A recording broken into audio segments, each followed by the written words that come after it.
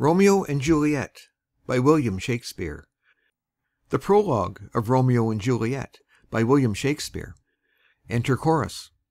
Two households, both alike in dignity, in fair Verona where we lay our scene, from ancient grudge break to new mutiny, where civil blood makes civil hands unclean. From forth the fatal loins of these two foes, a pair of star-crossed lovers take their life, whose misadventured piteous overthrows doth with their death bury their parents' strife. The fearful passage of their death-marked love, and the continuance of their parents' rage, which but their children's end not could remove, is now the 2 hours' traffic of our stage. The which, if you with patient ears attend, what here shall miss, our toil shall strive to mend. Exit. End of Prologue. Act 1. Scene 1. A public place. Enter Samson and Gregory, armed with swords and bucklers. Gregory, on my word, will not carry coals. No, for then we should be colers. I mean, and we be in collar, we'll draw. Aye, while you live, draw your neck out of the collar. I strike quickly, being moved. But thou art not quickly moved to strike. A dog of the house of Montague moves me. To move is to stir, and to be valiant is to stand. Therefore, if thou art moved, thou runn'st away. A dog of that house shall move me to stand. I will take the wall of any man or maid of Montagues. That shows thee a weak slave, for the weakest goes to the wall. True, and therefore women, being the weaker vessels, are ever thrust to the wall. Therefore I will push Montague's men from the wall, and thrust his maids to the wall. The quarrel is between our masters, and us their men. 'Tis all one. I will show myself a tyrant. When I have fought with the men, I will be cruel with the maids. I will cut off their heads. The heads of the maids? Aye, the heads of the maids, or their maiden heads. Take it in what sense thou wilt. They must take it in sense that feel it. Me they shall feel while I am able to stand, and 'tis known I am a pretty piece of flesh. 'Tis well thou art not fish. If thou hadst, thou hadst been poor John. Draw thy tool. Here comes two of the house of Montagues. My naked weapon is out. Quarrel, I will back thee. How? Turn thy back and run? Fear me not. No, marry, I fear thee. Let us take the law of our sides. Let them begin. I will frown as I pass by, and let them take it as they list. Nay, as they dare. I will bite my thumb at them, which is disgrace to them if they bear it. Enter Abraham and Balthazar. Do you bite your thumb at us, sir? I do bite my thumb, sir. Do you bite your thumb at us, sir? Is the law of our side if I say aye? No. No, sir, I do not bite my thumb at you, sir. But I bite my thumb, sir. Do you quarrel, sir? Quarrel, sir? No, sir. But if you do, sir, am for you. I serve as good a man as you. No better. Well, sir. Say better. Here comes one of my master's kinsmen. Yes, better, sir. You lie. Draw, if you be men. Gregory, remember thy swashing blow. They fight. Enter Benvolio. Part, fools! Put up your swords! You know not what you do! Beats down their swords. Enter Tybalt. What? Art thou drawn among these heartless hinds? Turn thee, Benvolio. Look upon my death. I do but keep the peace. Put up thy sword, or manage it to part these men with me. What? Drawn and talk of peace? I hate the word, as I hate hell, all Montagues, and thee. Have at thee, coward. They fight. Enter several of both houses, who join the fray. Then enter citizens with clubs. Clubs, bills, and partisans, strike, beat them down. Down with the Capulets, down with the Montagues. Enter Capulet in his gown, and Lady Capulet. What noise is this? Give me my long sword, ho! A crutch, a crutch. Why call you for a sword? My sword, I say. Old Montague is come, and flourishes his blade in spite of me. Enter Montague and his Lady Montague. Thou villain, Capulet, hold me not, let me go. Thou shalt not stir 1 foot to seek a foe. Enter Prince with attendants. Rebellious subjects, enemies to peace, profaners of this neighbour-stained steel. Will they not hear? What, ho, you men, you beasts, that quench the fire of your pernicious rage, with purple fountains issuing from your veins, on pain of torture from those bloody hands, throw your mistempered weapons to the ground, and hear the sentence of your moved prince. 3 civil brawls, bred of an airy word, by thee, old Capulet and Montague, have thrice disturbed the quiet of our streets, and made Verona's ancient citizens cast by their grave beseeming ornaments to wield old partisans in hands as old, cankered with peace, to part your cankered hate. If you ever disturb our streets again, your lives shall pay the forfeit of the peace. For this time all the rest depart away. You, Capulet, shall go along with me. And Montague, come you this afternoon, to know our farther pleasure in this case. To old Freetown, our common judgment place. Once more, on pain of death, all men depart. Exeunt Prince and attendants, Capulet, Lady Capulet, Tybalt, citizens, and servants. Who set this ancient quarrel new abroach? Speak, nephew, were you by when it began? Here were the servants of your adversary and yours, close fighting ere I did approach. I drew to part them. In the instant came the fiery Tybalt, with his sword prepared, which, as he breathed defiance to my ears, he swung about his head and cut the winds who, nothing hurt withal, hissed him in scorn. While we were interchanging thrusts and blows, came more, and fought on part and part, till the prince came, who parted either part. Oh, where is Romeo? Saw you him to-day? Right glad I am he was not at this fray. Madam, an hour before the worshipped sun peered forth the golden window of the east, a troubled mind drave me to walk abroad, where, underneath the grove of sycamore that westward rooteth from the city's side, so early walking did I see your son. Towards him I made, but he was ware of me, and stole into the covert of the wood. I, measuring his affections by my own, that are most busied when they're most alone, pursued my humour, not pursuing his, and gladly shunned who gladly fled from me. Many a morning hath he there been seen, with tears augmenting the fresh morning's dew, adding to clouds more clouds with his deep sighs. But all so soon as the all-cheering sun should in the farthest east begin to draw the shady curtains from Aurora's bed, away from light steals home my heavy son, and private in his chamber pens himself, shuts up his windows, locks fair daylight out, and makes himself an artificial night. Black and portentous must this humour prove, unless good counsel may the cause remove. My noble uncle, do you know the cause? I neither know it, nor can learn of him. Have you importuned him by any means? Both by myself and many other friends. But he, his own affection's counsellor, is to himself, I will not say how true, but to himself so secret and so close, so far from sounding and discovery, as is the bud bit with an envious worm, ere he can spread his sweet leaves to the air, or dedicate his beauty to the sun. Could we but learn from whence his sorrows grow, we would as willingly give cure as know. See where he comes! So please you, step aside. I'll know his grievance, or be much denied. I would thou wert so happy by thy stay to hear true shrift. Come, madam, let's away. Exeunt Montague and Lady. Enter Romeo. Good morrow, cousin. Is the day so young? But news struck 9. Ay me, sad hours seem long. Was that my father that went hence so fast?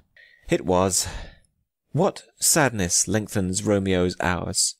Not having that which, having, makes them short. In love? Out. Of love? Out of her favour, where I am in love. Alas, that love so gentle in his view should be so tyrannous and rough in proof. Alas, that love, whose view is muffled still, should without eyes see pathways to his will. Where shall we dine? Oh me, what fray was here? Yet tell me not, for I've heard it all. Here's much to do with hate, but more with love. Why then, O brawling love, O loving hate? O anything of nothing first create? O heavy lightness, serious vanity, misshapen chaos of well-seeming forms, feather of lead, bright smoke, cold fire, sick health, still waking sleep. That is not what it is. This love feel I, that feel no love in this. Dost thou not laugh? No, coz, I rather weep. Good heart, at what? At thy good heart's oppression. Why, such is love's transgression.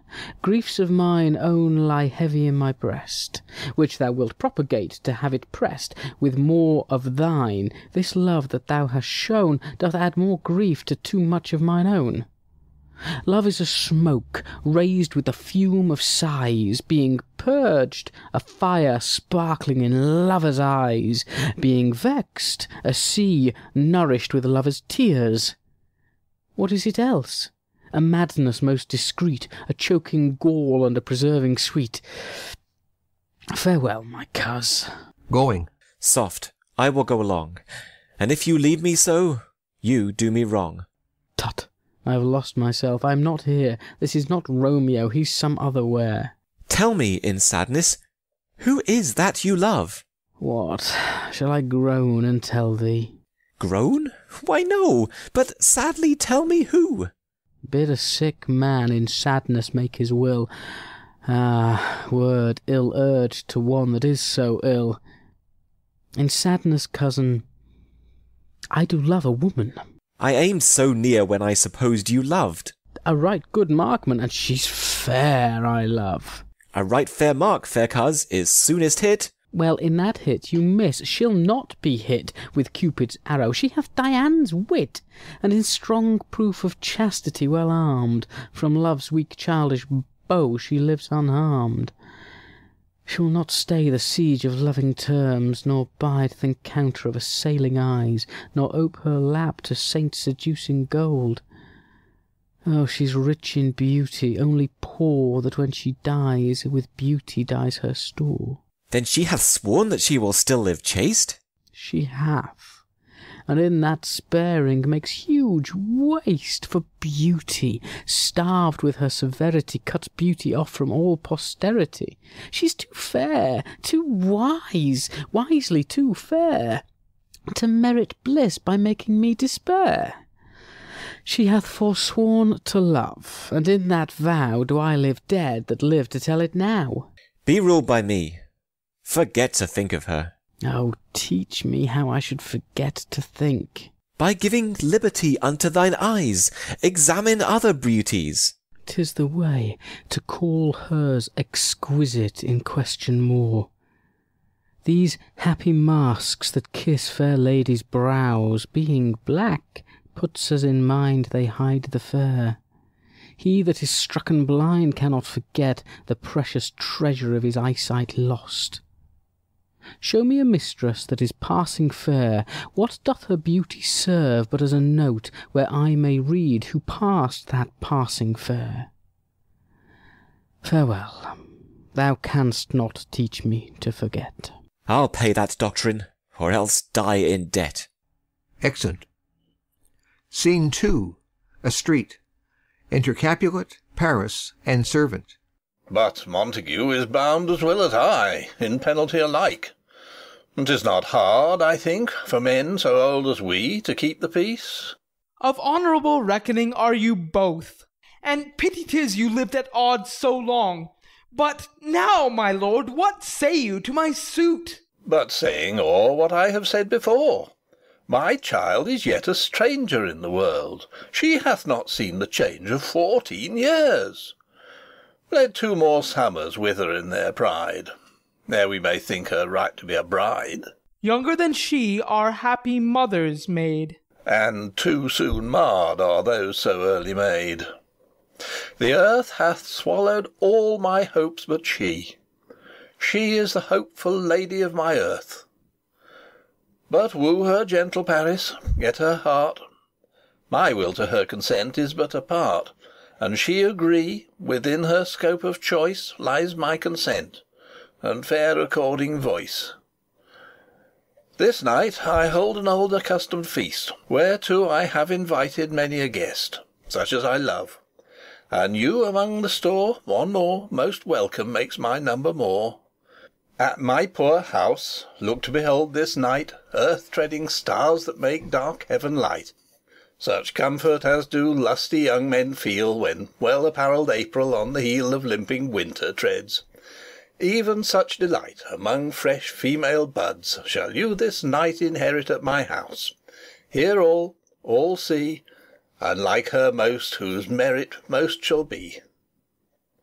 Which among view of many, mine, being one, may stand in number, though in reckoning none. Come, go with me. Go, Sirrah, trudge about through fair Verona. Find those persons out whose names are written there. Gives a paper. And to them say, my house and welcome on their pleasure stay. Exeunt Capulet and Paris. Find them out whose names are written here.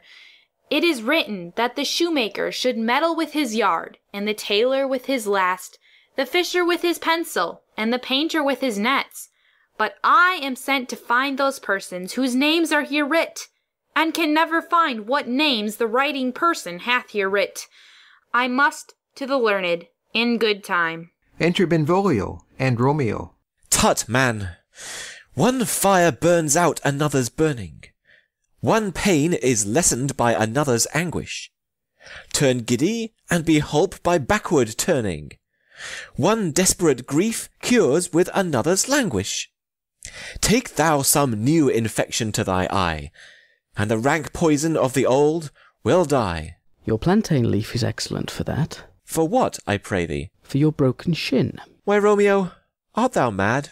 Not mad, but bound more than a madman is, shut up in prison, kept without my food, whipped and tormented, and... God den, good fellow. God give good den. I pray, sir, can you read? Ay, mine own fortune in my misery. Perhaps you have learned it without book. But I pray, can you read anything you see? Ay, if I know the letters and the language. Ye say honestly, rest ye merry. Stay, fellow. I can read. Reads. Signor Martino and his wife and daughters. County Anselmo and his beauteous sisters. The lady widow of Vitruvio.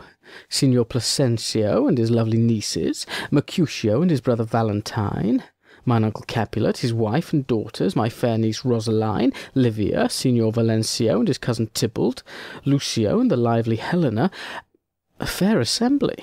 Gives back the paper. Whither should they come? Up. Whither? To supper.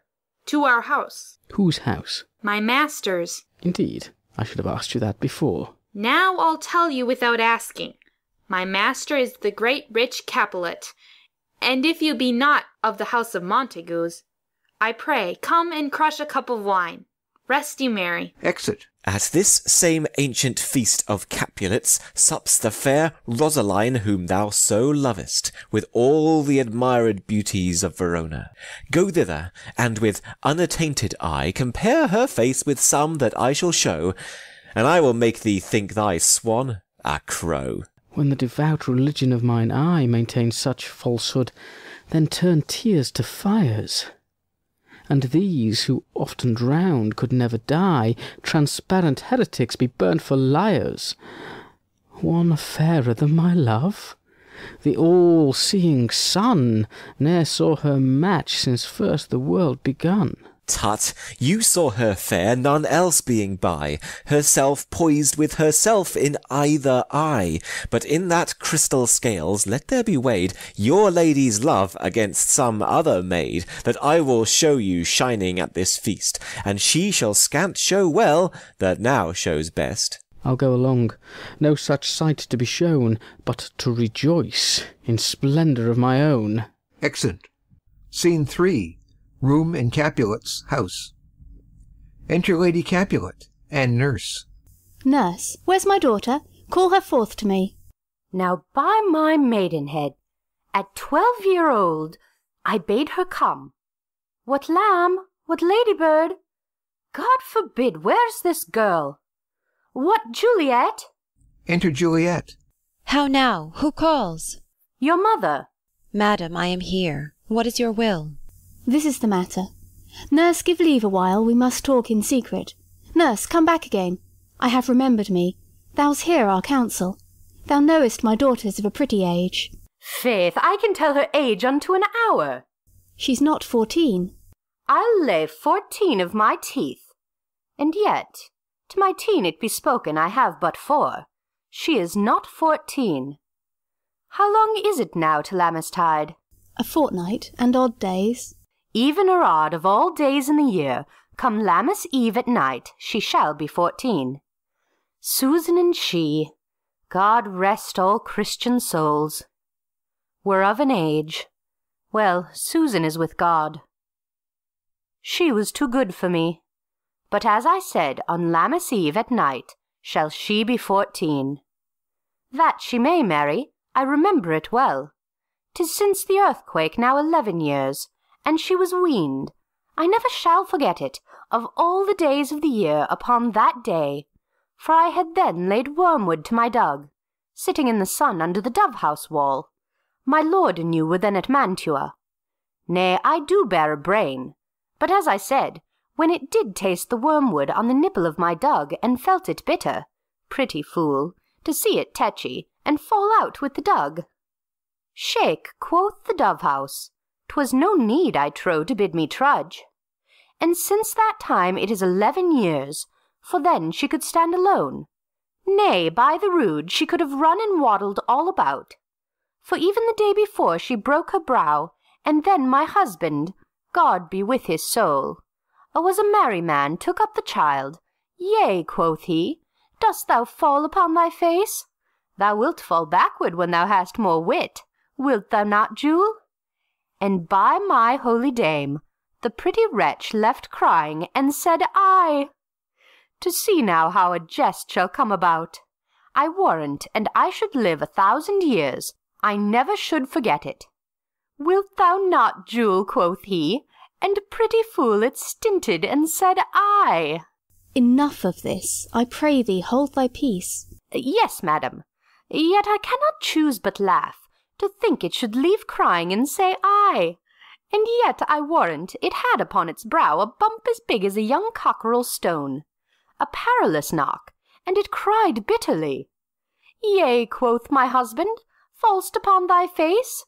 Thou wilt fall backward when thou comest to age, wilt thou not, Jule?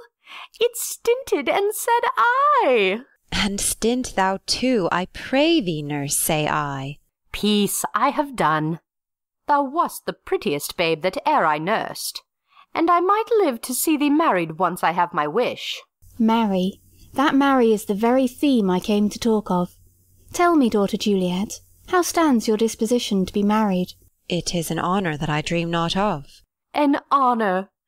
Were not I thine only nurse, I would say thou hadst sucked wisdom from thy teat. Well, think of marriage now. Younger than you, here in Verona, ladies of esteem are made already mothers. By my count I was your mother much upon these years that you are now a maid. Thus, then, in brief, the valiant Paris seeks you for his love. A man, young lady, such a man as all the world. Why, he's a man of wax. Verona's summer hath not such a flower. Nay, he's a flower, in faith, a very flower. What say you? Can you love the gentleman? This night you shall behold him at our feast. Read o'er the volume of young Paris's face, and find delight writ there with beauty's pen.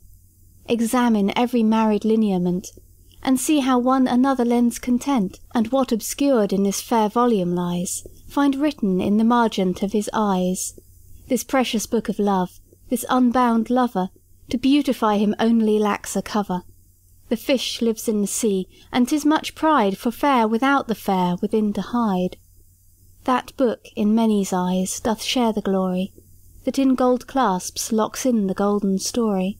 So shall you share all that he doth possess, by having him, making yourself no less. No less, nay, bigger.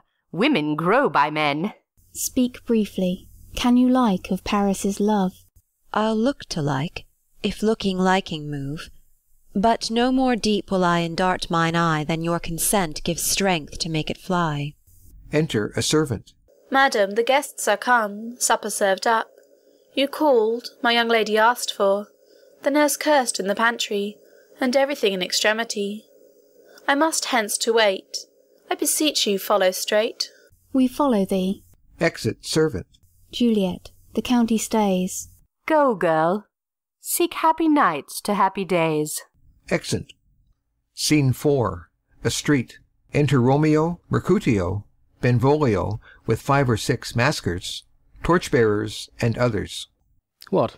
Shall this speech be spoke for our excuse, or shall we on without apology? The date is out of such prolixity.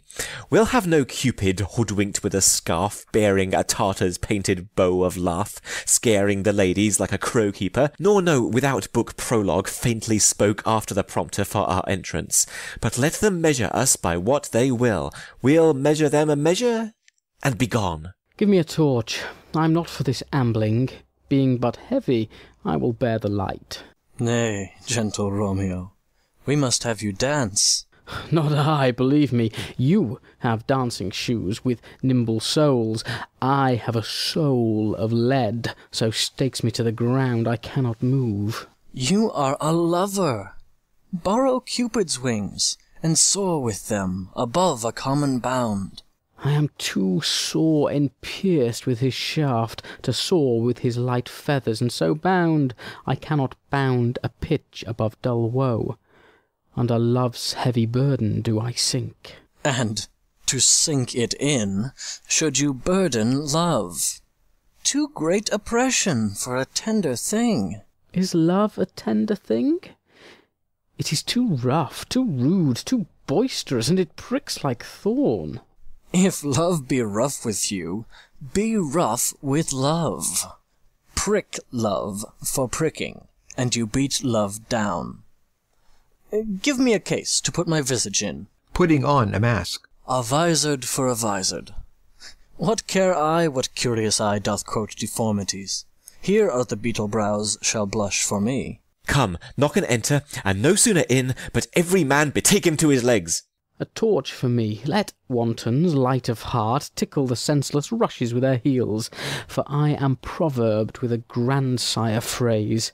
I'll be a candle holder and look on. The game was ne'er so fair, and I am done. Tut, done's the mouse, the constable's own word.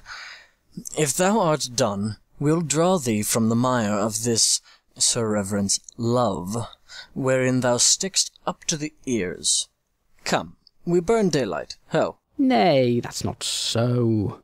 I mean, sir, in delay we waste our lights in vain, like lamps by day. Take our good meaning, for our judgment sits 5 times in that, ere once in our 5 wits. And we mean well in going to this mask, but 'tis no wit to go. Why, may one ask? I dreamt a dream tonight. And so did I. Well, what was yours? That dreamers often lie. In bed asleep, while they do dream things true. Oh, then I see Queen Mab hath been with you. She is the fairy's midwife, and she comes in shape no bigger than an agate stone on the forefinger of an alderman, drawn with a team of little atomies athwart men's noses as they lie asleep. Her waggon spokes made of long spinner's legs, the cover of the wings of grasshoppers, the traces of the smallest spider's web, the collars of the moonshine's watery beams, her whip of cricket's bone, the lash of film, her waggoner a small grey-coated gnat, not half so big as a round little worm pricked from the lazy finger of a maid. Her chariot is an empty hazelnut, made by the joiner's squirrel or old grub, time out of mind the fairies' coachmakers. And in this state she gallops, night by night, through lovers' brains. And then, they dream of love. Or courtiers' knees, that dream on curtsies straight. Or lawyers' fingers, who straight dream on fees. Or ladies' lips, who straight on kisses dream, which oft the angry Mab with blisters plagues, because their breaths with sweetmeats tainted are. Sometime she gallops o'er a courtier's nose, and then dreams he of smelling out a suit. And sometimes comes she with a tithe pig's tail, tickling a parson's nose as he lies asleep. Then dreams he of another benefice. Sometime he driveth o'er a soldier's neck, and then dreams he of cutting foreign throats, of breaches, ambuscados, Spanish blades, of healths 5 fathom deep. And then, anon, drums in his ear, at which he starts and wakes, and being thus frightened, swears a prayer or two, and sleeps again.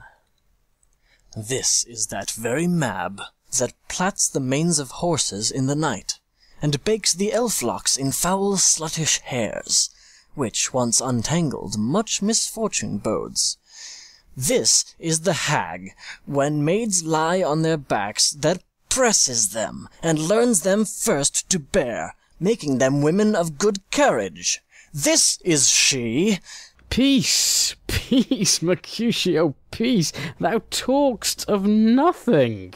True, I talk of dreams, which are the children of an idle brain, begot of nothing but vain fantasy, which is as thin of substance as the air, and more inconstant than the wind, who woos even now the frozen bosom of the north, and, being angered, puffs away from thence, turning his face to the dew-dropping south. This wind you talk of blows us from ourselves. Supper is done, and we shall come too late. I fear too early, for my mind misgives some consequence, yet hanging in the stars shall bitterly begin his fearful date with this night's revels, and expire the term of a despised life closed in my breast by some vile forfeit of untimely death.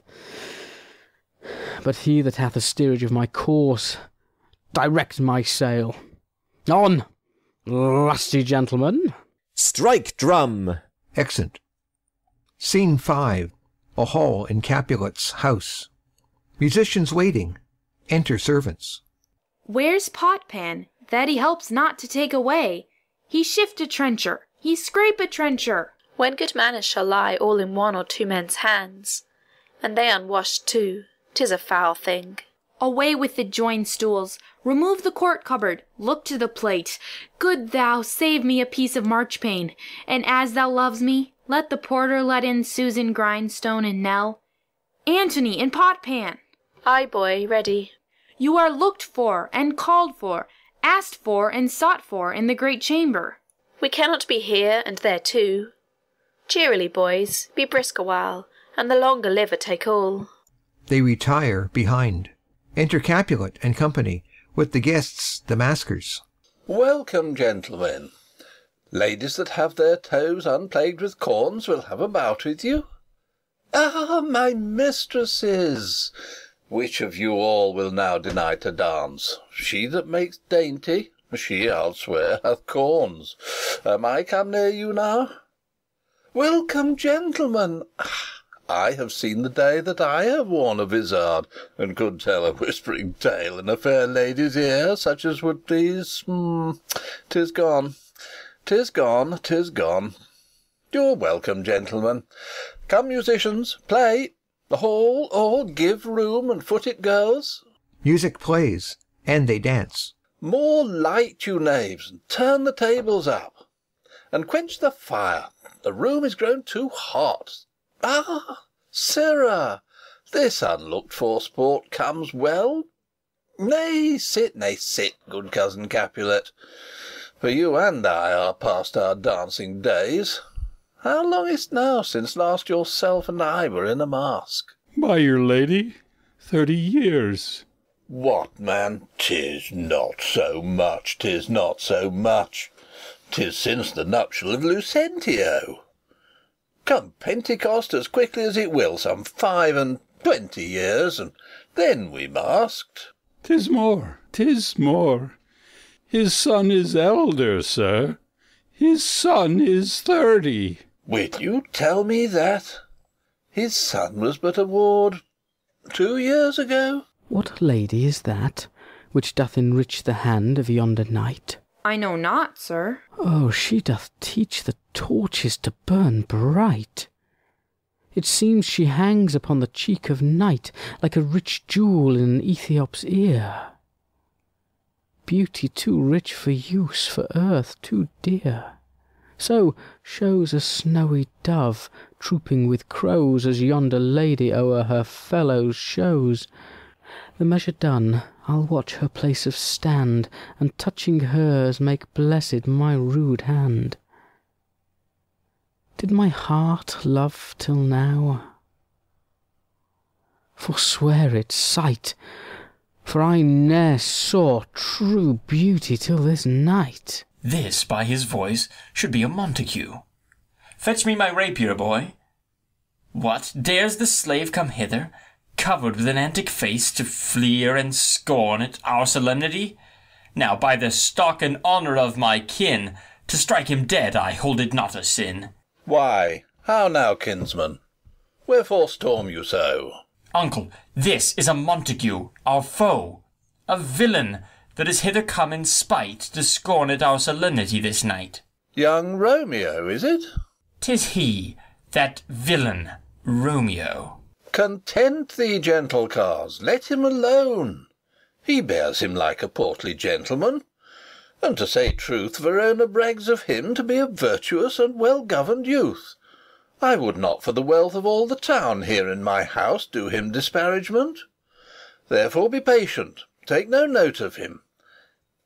It is my will, the which if thou respect, show a fair presence, and put off these frowns, an ill-beseeming semblance for a feast.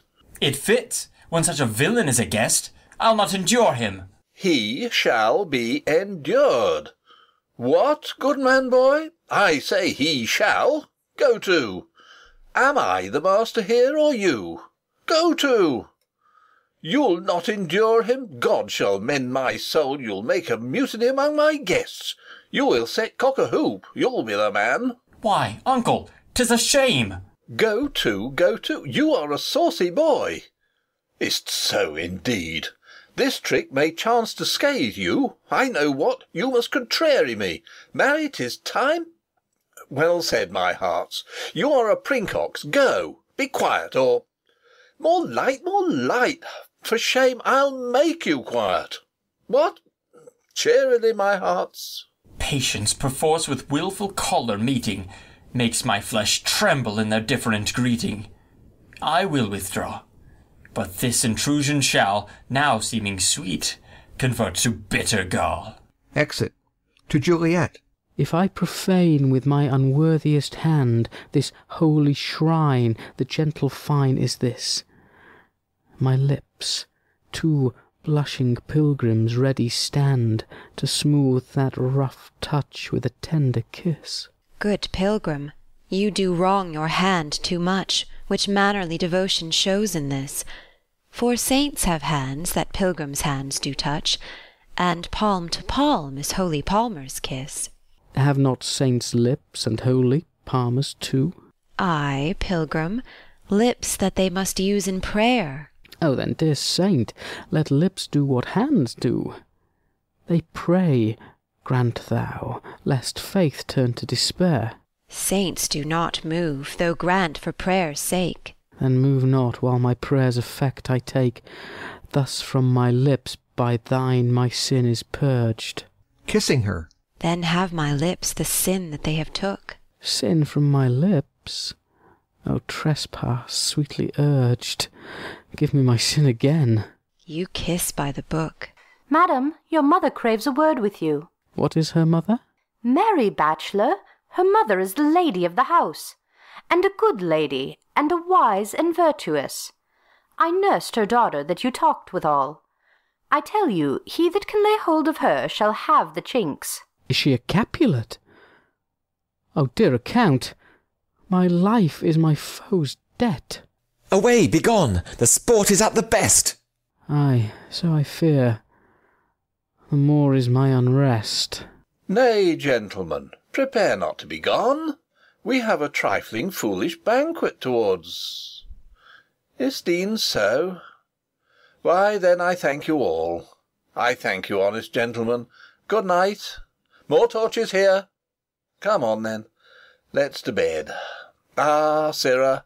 To second Capulet. By my fay, it waxes late. I'll to my rest. Exeunt all but Juliet and nurse. Come hither, nurse. What is yond gentleman? The son and heir of old Tiberio. What's he that now is going out of door? Marry, that I think be young Petruchio. What's he that follows there, that would not dance? I know not. Go ask his name. If he be married, my grave is like to be my wedding bed. His name is Romeo, and a Montague, the only son of your great enemy. My only love sprung from my only hate, too early seen unknown, and known too late. Prodigious birth of love it is to me that I must love a loathed enemy. What's this? What's this? A rhyme I learned even now, of one I danced withal. One calls within. Juliet. Anon, anon. Come, let's away. The strangers are all gone. Exeunt. Enter chorus. Now old Desire doth in his deathbed lie, and young Affection gapes to be his heir. That fair for which love groaned for and would die, with tender Juliet matched is now not fair. Now Romeo is beloved and loves again, alike bewitched by the charm of looks, but to his foe supposed he must complain, and she steal love's sweet bait from fearful hooks. Being held a foe, he may not have access to breathe such vows as lovers used to swear, and she as much in love, her means much less, to meet her new beloved anywhere. But passion lends them power time means to meet, tempering extremities with extreme sweet. Exit. End of Act 1. Act 2. Scene 1. An opening place adjoining Capulet's garden. Enter Romeo. Can I go forward when my heart is here? Turn back, dull earth, and find thy centre out. He climbs the wall and leaps down within it. Enter Benvolio and Mercutio. Romeo! My cousin Romeo! He is wise, and on my life hath stolen him to bed. He ran this way and leapt this orchard wall. Call, good Mercutio. Nay, I'll conjure too. Romeo, humours, madman, passion, lover, appear thou in the likeness of a sigh. Speak but one rhyme, and I am satisfied. Cry but ah me, pronounce but love and dove. Speak to my gossip Venus one fair word, one nickname for her purblind son and heir, young auburn Cupid, that shot so trim when King Cophetua loved the bigger maid. He heareth not, he stirreth not, he moveth not. The ape is dead, and I must conjure him. I conjure thee, by Rosalie's bright eyes, by her high forehead and her scarlet lip, by her fine foot, straight leg, and quivering thigh, and the demesnes that there adjacent lie, that in thy likeness thou appear to us. And if he hear thee, thou wilt anger him. This cannot anger him. 'Twould anger him to raise a spirit in his mistress's circle of some strange nature, letting it there stand till she had laid it and conjured it down. That were some spite. My invocation is fair and honest, and in his mistress's name I conjure only but to raise up him. Come, he hath hid himself amongst these trees to be consorted with the humorous night. Blind is his love, and best befits the dark. If love be blind, love cannot hit the mark. Now will he sit under a medlar tree, and wish his mistress were that kind of fruit as maids call medlars when they laugh alone. Romeo, good night. I'll to my truckle bed. This field bed is too cold for me to sleep. Come, Shall we go? Go then, for 'tis in vain to seek him here that means not to be found. Exeunt. Scene 2. Capulets, garden. Enter Romeo. He jests at scars that never felt a wound. Juliet appears above at a window. But soft! What light through yonder window breaks? It is the east, and Juliet is the sun. Arise, fair sun, and kill the envious moon, who is already sick and pale with grief that thou, her maid, art far more fair than she. Be not her maid, since she is envious. Her vestal livery is but sick and green, and none but fools do wear it. Cast it off. It is my lady. Oh, it is my love. Oh, that she knew she were. She speaks, yet she says nothing. What of that? Her eye discourses. I will answer it. I am too bold. 'Tis not to me she speaks. Two of the fairest stars in all the heaven, having some business, do entreat her eyes to twinkle in their spheres till they return. What if her eyes were there, they in her head? The brightness of her cheek would shame those stars as daylight doth a lamp. Her eyes in heaven would through the airy region stream so bright that birds would sing and think it were not night. See how she leans her cheek upon her hand. Oh, that I were a glove upon that hand, that I might touch that cheek. Ah me. She speaks. Oh, speak again, bright angel, for thou art as glorious to this night being o'er my head, as is a winged messenger of heaven unto the white upturned wondering eyes of mortals that fall back to gaze on him when he bestrides the lazy pacing clouds and sails upon the bosom of the air. O Romeo, Romeo, wherefore art thou Romeo? Deny thy father, and refuse thy name, or if thou wilt not, be but sworn my love, and I'll no longer be a Capulet. Aside. Shall I hear more, or shall I speak at this? 'Tis but thy name that is my enemy.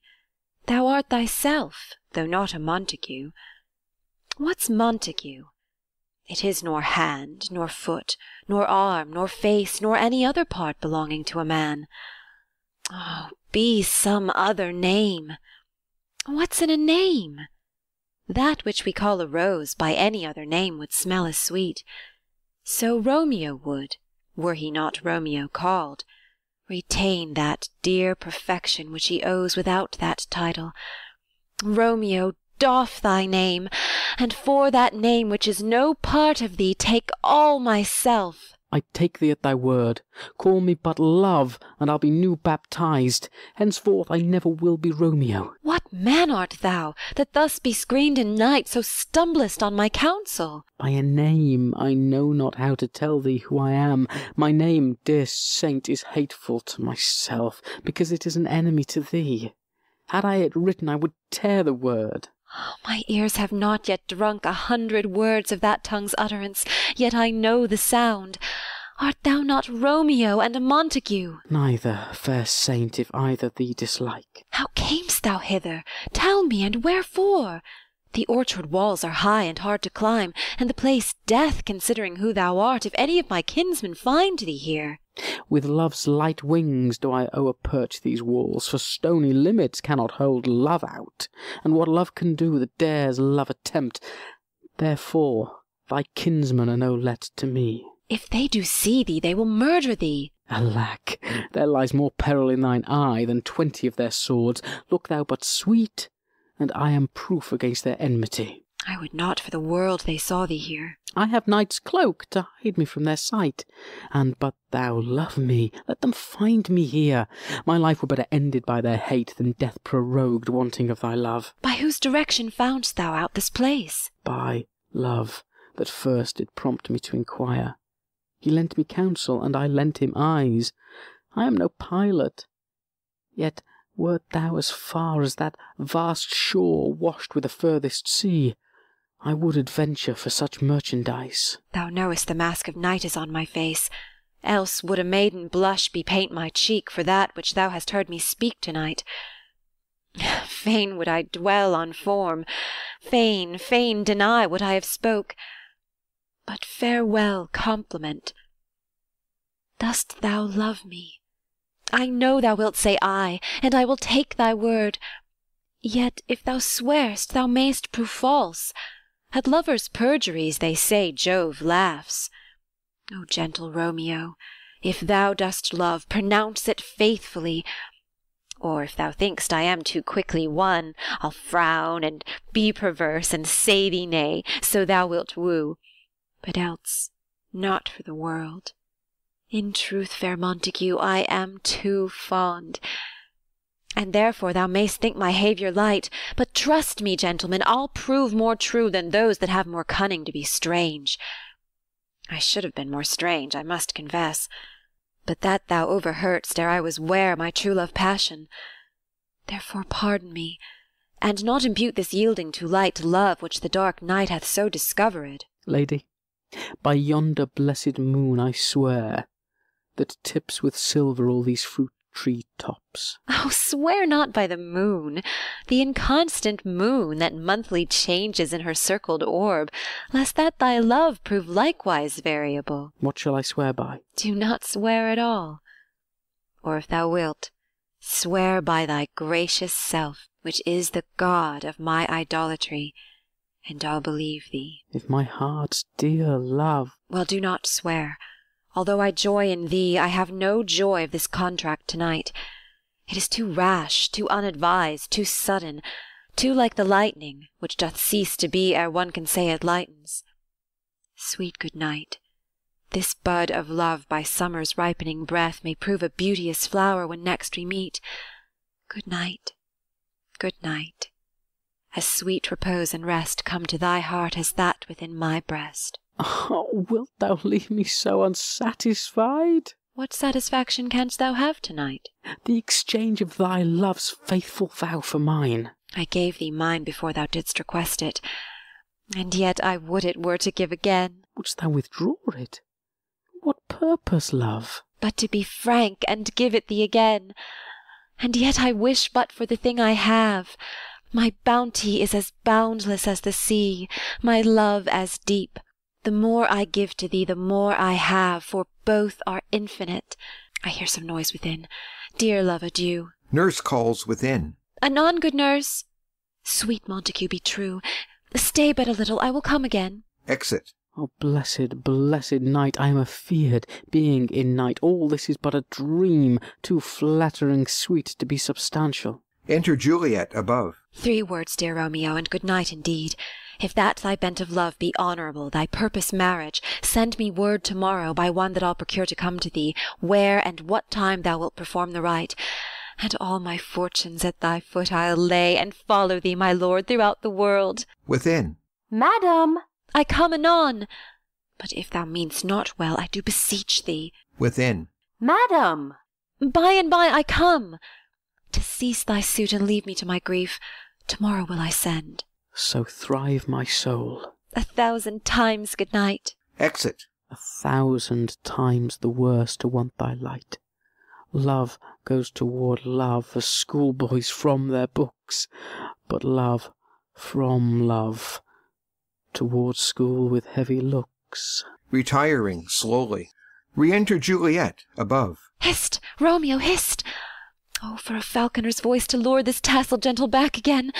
Bondage is hoarse and may not speak aloud, else would I tear the cave where Echo lies, and make her airy tongue more hoarse than mine, with repetition of my Romeo's name. It is my soul that calls upon my name. How silver sweet sound lovers' tongues by night, like softest music to attending ears. Romeo! My dear? At what o'clock to-morrow shall I send to thee? At the hour of 9. I will not fail. 'Tis 20 years till then. I have forgot why I did call thee back. Let me stand here till thou remember it. I shall forget to have thee still stand there, remembering how I love thy company. And I'll still stay, to have thee still forgetting any other home but this. 'Tis almost morning.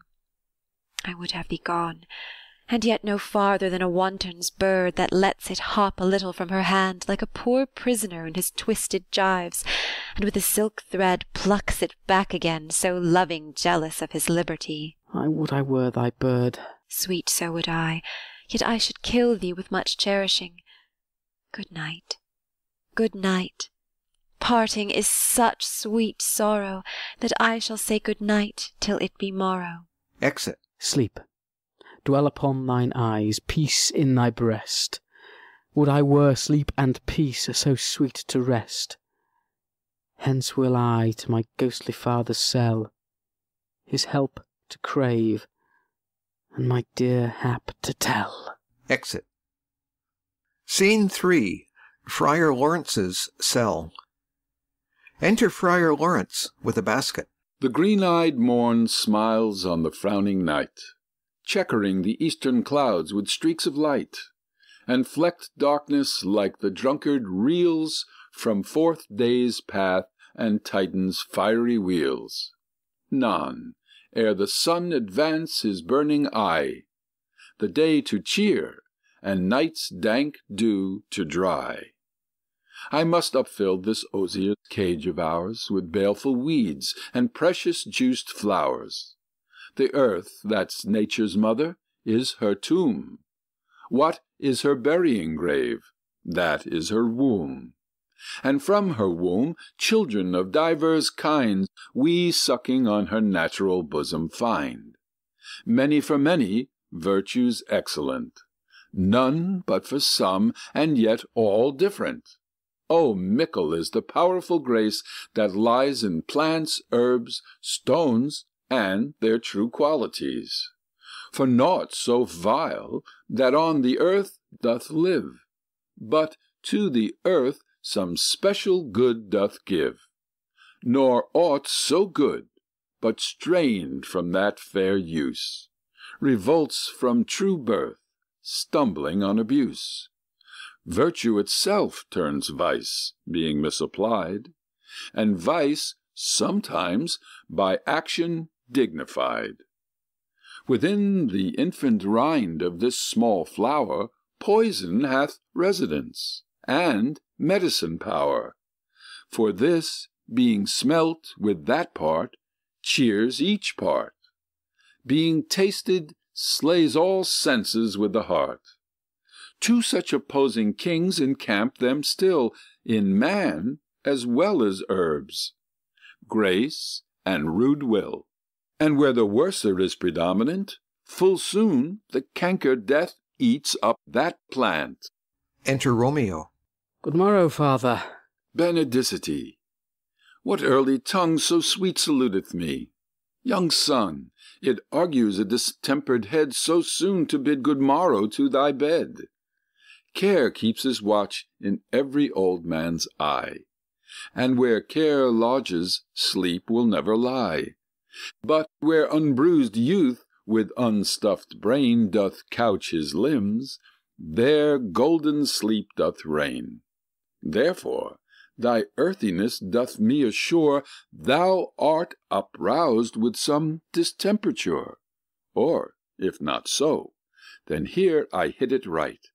Our Romeo hath not been to bed to-night. That last is true, the sweeter rest was mine. God pardon sin. Wast thou with Rosalind? With Rosaline, my ghostly father? No, I have forgot that name and that name's woe. That's my good son. But where hast thou been, then? I'll tell thee ere thou ask it me again.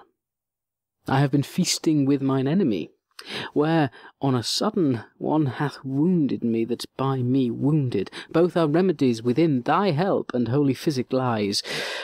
I bear no hatred, blessed man, for, lo, my intercession likewise steads my foe. Be plain, good son, and homily in thy drift.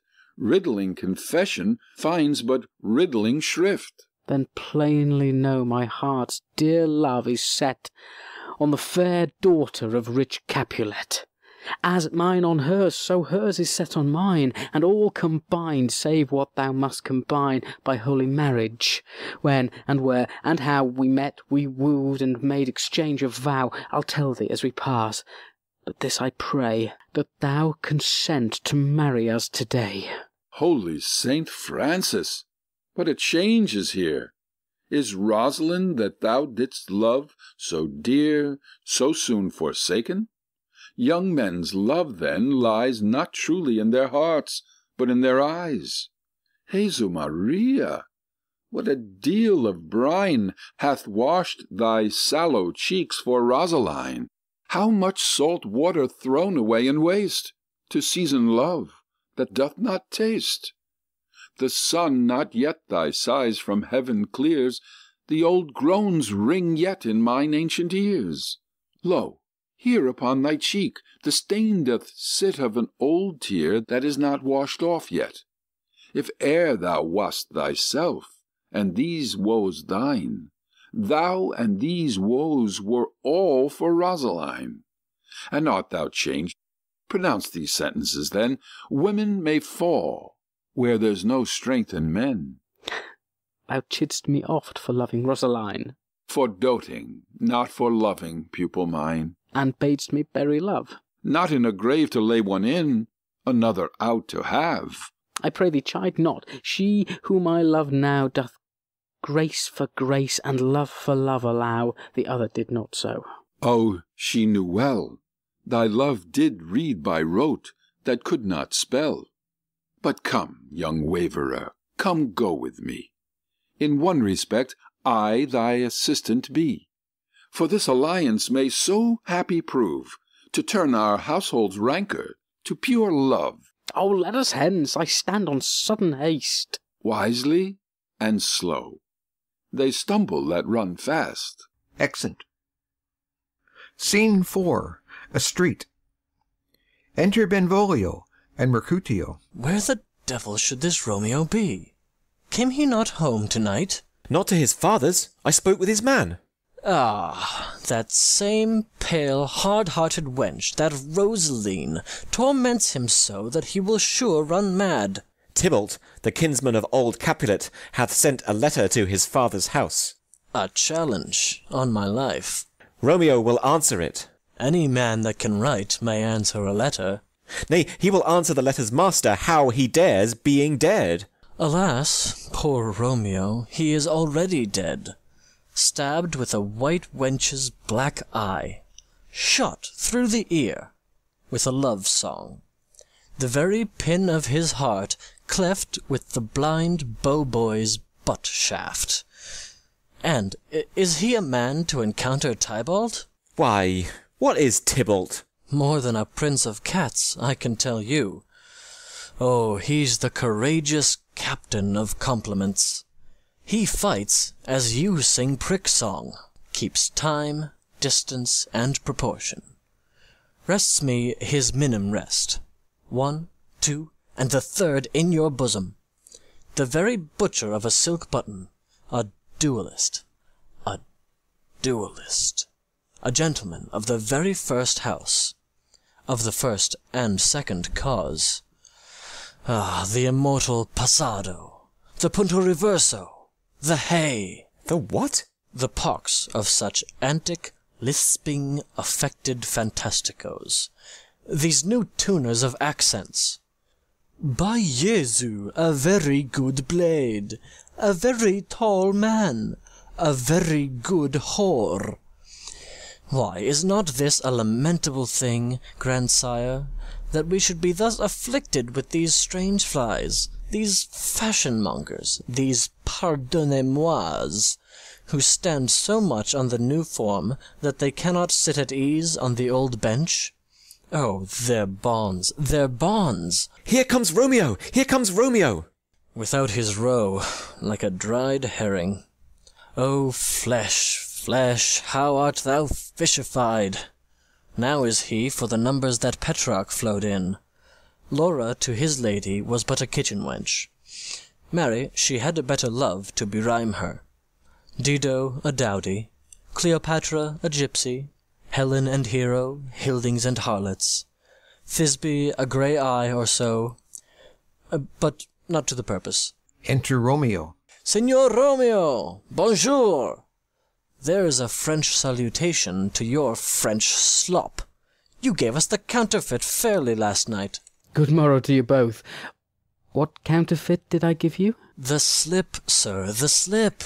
Can you not conceive? Pardon, good Mercutio, my business was great, and in such a case as mine a man may strain courtesy. That's as much to say, such a case as yours constrains a man to bow in the hams. Meaning to courtesy. Thou hast most kindly hit it. A most courteous exposition. Nay, I am the very pink of courtesy. Pink for flower. Right. Why then, is my pump well flowered? Well said. Follow me this jest now, till thou hast worn out thy pump, that when the single soul of it is worn, the jest may remain, after the wearing, soul singular. Oh, single-souled jest, solely singular for the singleness. Come between us, good Benvolio, my wits faint. Swits and spurs, or I'll cry a match. Nay, if thy wits run the wild goose chase, I have done. For thou hast more of the wild goose in one of thy wits than, I am sure, I have in my whole 5. Was I with you there for the goose? Thou wast never with me for anything, when thou wast not there for the goose. I will bite thee by the ear for that jest. Nay, good goose, bite not. Thy wit is a very bitter sweeting.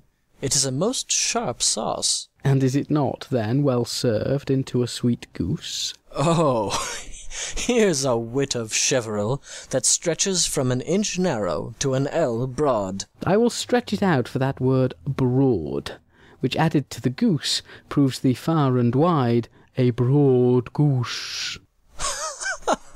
Why, is this not better now than groaning for love? Now art thou sociable, now art thou Romeo, now art thou what thou art, by art as well as by nature. For this drivelling love is like a great natural that runs lolling up and down to hide his bauble in a hole. Stop there, stop there. Thou desirest me to stop in my tail against the hair. Thou wouldst else have made thy tail large. Oh, thou art deceived. I would have made it short, for I was come to the whole depth of my tail, and meant indeed to occupy the argument no longer. Here's goodly gear. Enter Nurse and Peter. A sail, a sail, a sail! Two, a shirt and a smock. Peter.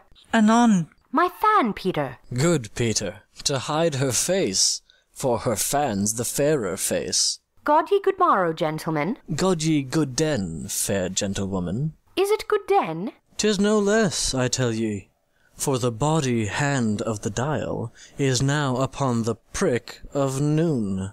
Out upon you! What a man are you! One gentlewoman that God hath made for himself to mar. By my troth, it is well said. For himself to mar, quoth he. Gentlemen, can any of you tell me where I may find the young Romeo? I can tell you, but young Romeo will be older when you have found him than he was when you sought him. I am the youngest of that name, for fault of a worse. You say well. Yea, is the worst well? Very well took, i' faith. Wisely, wisely. If you be he, sir, I desire some confidence with you. She will indite into some supper. What hast thou found? No hare, sir. Unless a hare, sir, in a Lenten pie. That is something stale and hoar, ere it be spent. Sings. An old hare whore, and an old hare whore, is very good meat in Lent. But a hare that is whore is too much for a score when it whores ere it be spent. Romeo, will you come to your father's? We'll to dinner thither. I will follow you. Farewell, ancient lady, farewell. Singing. Lady, lady, lady. Exeunt Mercutio and Benvolio. Marry, farewell.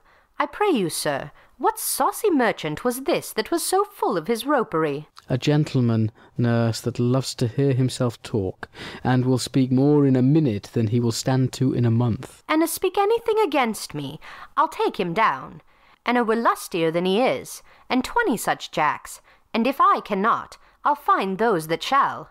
Scurvy knave!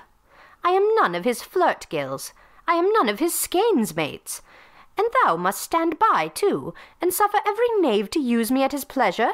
I saw no man use you at his pleasure. If I had, my weapon should quickly have been out, I warrant you. I dare draw as soon as another man, if I see occasion in a good quarrel, and the law is on my side.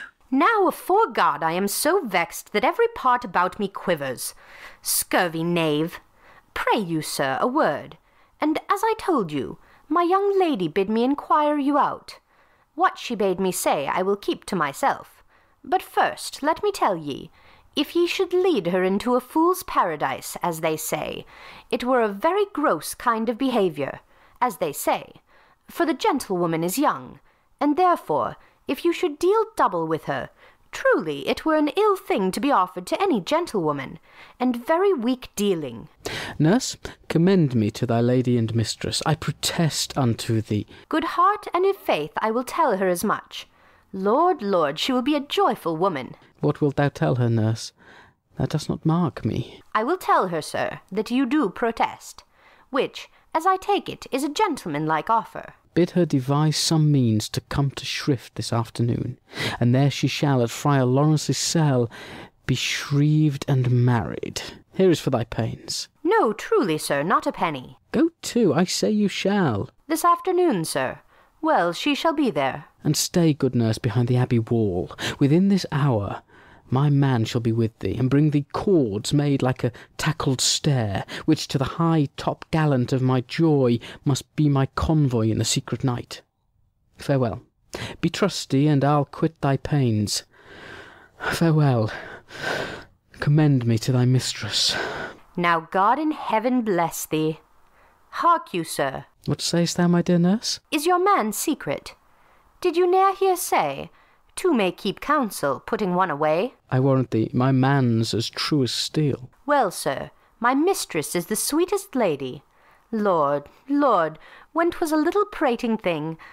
Oh, there's a nobleman in town, one Paris, that would fain lay knife aboard, but she, good soul, had as lief see a toad, a very toad, as see him. I anger her sometimes, and tell her that Paris is the proper man.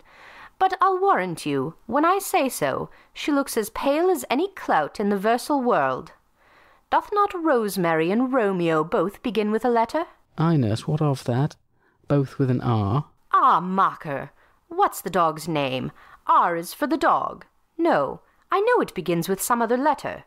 And she hath the prettiest sententious of it, of you and Rosemary, that it would do you good to hear it. Commend me to thy lady. Ay, 1,000 times. Exit Romeo. Peter! Anon? Peter, take my fan, and go before. Exit. Scene 5. Capulets' garden. Enter Juliet. The clock struck 9 when I did send the nurse. In half an hour she promised to return. Perchance she cannot meet him. That's not so. Oh, she is lame. Love's herald should be thoughts, which 10 times faster glide than the sun's beams, driving back shadows over lowering hills. Therefore do nimble pinioned doves draw love, and therefore hath the wind-swift Cupid's wings. Now is the sun upon the high-most hill of this day's journey, and from 9 till 12 is 3 long hours, yet she is not come. Had she affections and warm youthful blood, she'd be as swift in motion as a ball. My words would bandy her to my sweet love, and his to me. But old folks, many feign as they were dead, unwieldy, slow, heavy, and pale as lead. Oh God, she comes! Enter Nurse and Peter. Oh, honey nurse, what news? Hast thou met with him? Send thy man away. Peter, stay at the gate. Exit Peter. Now, good, sweet nurse. O Lord, why look'st thou sad? Though news be sad, yet tell them merrily. If good, thou shamest the music of sweet news by playing it to me with so sour a face. I am a-weary. Give me leave awhile. Fie, how my bones ache. What a jaunt have I had! I would thou hadst my bones, and I thy news. Nay, come, I pray thee, speak, good, good nurse, speak. Jesu, what haste! Can you not stay a while? Do you not see that I am out of breath? How art thou out of breath, when thou hast breath to say to me that thou art out of breath? The excuse that thou dost make in this delay is longer than the tale thou dost excuse. Is thy news good or bad? Answer to that. Say either, and I'll stay the circumstance. Let me be satisfied. Is't good or bad? Well, you have made a simple choice. You know not how to choose a man. Romeo. No, not he. Though his face be better than any man's, yet his leg excels all men's. And for a hand, and a foot, and a body, though they be not to be talked on, yet they are past compare. He is not the flower of courtesy, but I'll warrant him as gentle as a lamb. Go thy ways, wench, serve God. What, have you dined at home? No, no, but all this did I know before. What says he of our marriage? What of that? Lord, how my head aches! What a head have I! It beats as if it would fall in 20 pieces. My back at the other side, oh, my back, my back! Beshrew your heart for sending me about to catch my death with jouncing up and down. I'faith, I am sorry that thou art not well. Sweet, sweet, sweet nurse, tell me, what says my love? Your love says, like an honest gentleman, and a courteous, and a kind, and a handsome, and I warrant a virtuous. Where is your mother? Where is my mother? Why, she is within. Where should she be? How oddly thou repliest! Your love says, like an honest gentleman, where is your mother? Oh, God's lady dear, are you so hot? Marry, come up, I trow. Is this the poultice for my aching bones? Henceforward do your messages yourself. Here's such a coil. Come, what says Romeo? Have you got leave to go to shrift to-day? I have. Then hie you hence to Friar Lawrence's cell. There stays a husband to make you a wife. Now comes the wanton blood up in your cheeks. They'll be in scarlet straight at any news. Hie you to church. I must another way to fetch a ladder, by the which your love must climb a bird's nest soon when it is dark. I am the drudge, and toil in your delight, but you shall bear the burden soon at night. Go, I'll to dinner, hie you to the cell. Oh, hie to high fortune, honest nurse, farewell. Exeunt. Scene 6. Friar Lawrence's cell. Enter Friar Lawrence and Romeo. So smile the heavens upon this holy act, that after hours with sorrow chide us not. Amen, amen. But come what sorrow can, it cannot countervail the exchange of joy that one short minute gives me in her sight. Do thou but close our hands with holy words, then love-devouring death do what he dare. It is enough I may but call her mine. These violent delights have violent ends, and in their triumph die, like fire and powder, which, as they kiss, consume. The sweetest honey is loathsome in his own deliciousness, and in the taste confounds the appetite. Therefore love moderately, long love doth so. Too swift arrives as tardy as too slow. Here comes the lady. Oh, so light of foot will ne'er wear out the everlasting flint. A lover may bestride the gossamer that idles in the wanton summer air, and yet not fall. So light is vanity. Enter Juliet. Good even to my ghostly confessor. Romeo shall thank thee, daughter, for us both. As much to him, else is his thanks too much. Ah, Juliet, if the measure of thy joy be heaped like mine, and that thy skill be more to blazon it, then sweeten with thy breath this neighbour air, and let rich music's tongue unfold the imagined happiness that both receive in either by this dear encounter. Conceit, more rich in matter than in words, brags of his substance, not of ornament. They are but beggars that can count their worth. But my true love is grown to such excess, I cannot sum up some of half my wealth. Come, come with me, and we will make short work. For by your leaves you shall not stay alone till Holy Church incorporate two in one. Exeunt. End of Act 2. Act 3, Scene 1, a public place. Enter Mercutio, Benvolio, page, and servants. I pray thee, good Mercutio, let's retire. The day is hot, the Capulets abroad, and if we meet, we shall not scape a brawl. For now, these hot days is the mad blood stirring. Thou art like one of these fellows that, when he enters the confines of a tavern, clasps me his sword upon the table, and says, God send me no need of thee, and, by the operation of the second cup, draws him on the drawer, when indeed there is no need. Am I like such a fellow? Come, come, thou art as hot a jack in thy mood as any in Italy, and as soon moved to be moody, and as soon moody to be moved. And what two? Nay, and there were two such, we should have none shortly, for one would kill the other. Thou!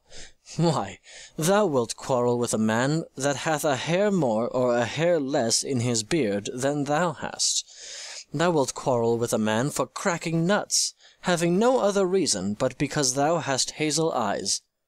What eye but such an eye would spy out such a quarrel? Thy head is as full of quarrels as an egg is full of meat, and yet thy head hath been beaten as addle as an egg for quarrelling. Thou hast quarrelled with a man for coughing in the street, because he hath wakened thy dog that hath lain asleep in the sun. Didst thou not fall out with a tailor for wearing his new doublet before Easter? With another for tying his new shoes with an old riband? And yet thou wilt tutor me from quarrelling. And I were apt to quarrel as thou art, any man should buy the fee sample of my life for an hour and a quarter. The fee simple. Oh, simple. By my head, here come the Capulets. By my heel, I care not. Enter Tybalt and others. Follow me close, for I will speak to them.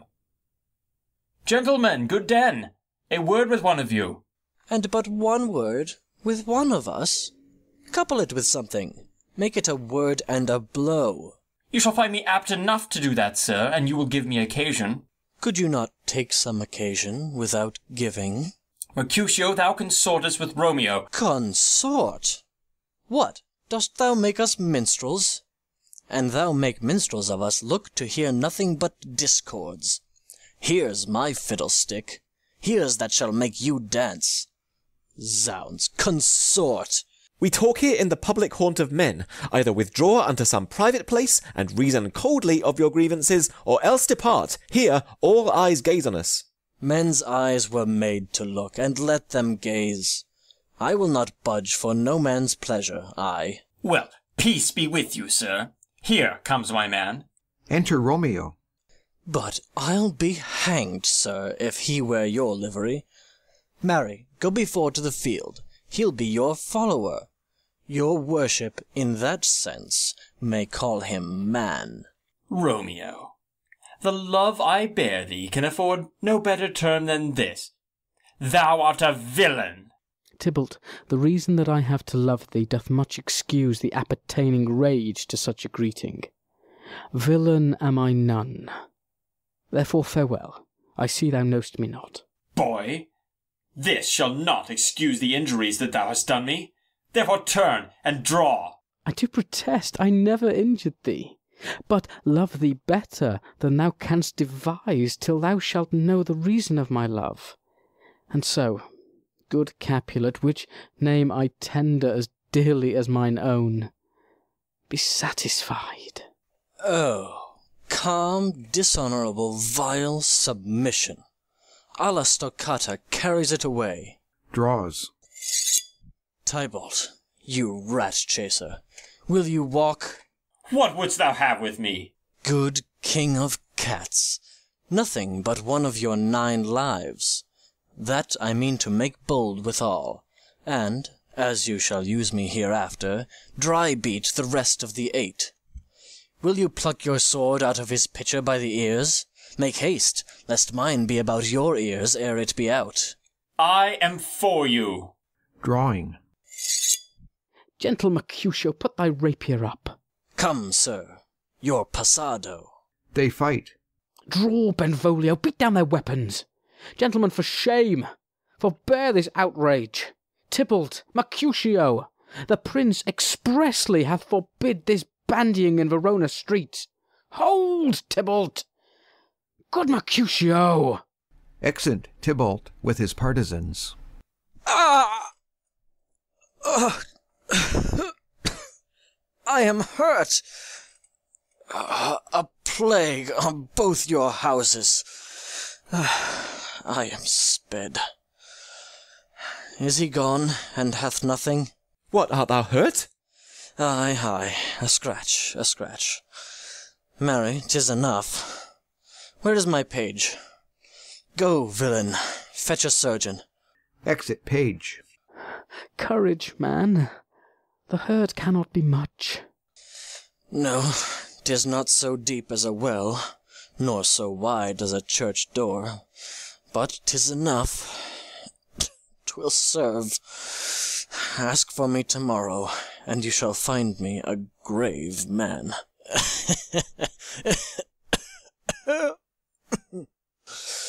I am peppered, I warrant, for this world. A plague of both your houses. Zounds, a dog, a rat, a mouse, a cat to scratch a man to death.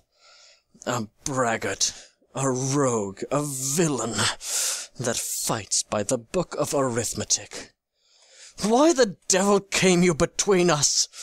I was hurt under your arm. I thought all for the best. Help me into some house, Benvolio, or I shall faint. A plague on both your houses! They have made worm's meat of me. I have it, and soundly too. Your houses! Exit Mercutio and Benvolio.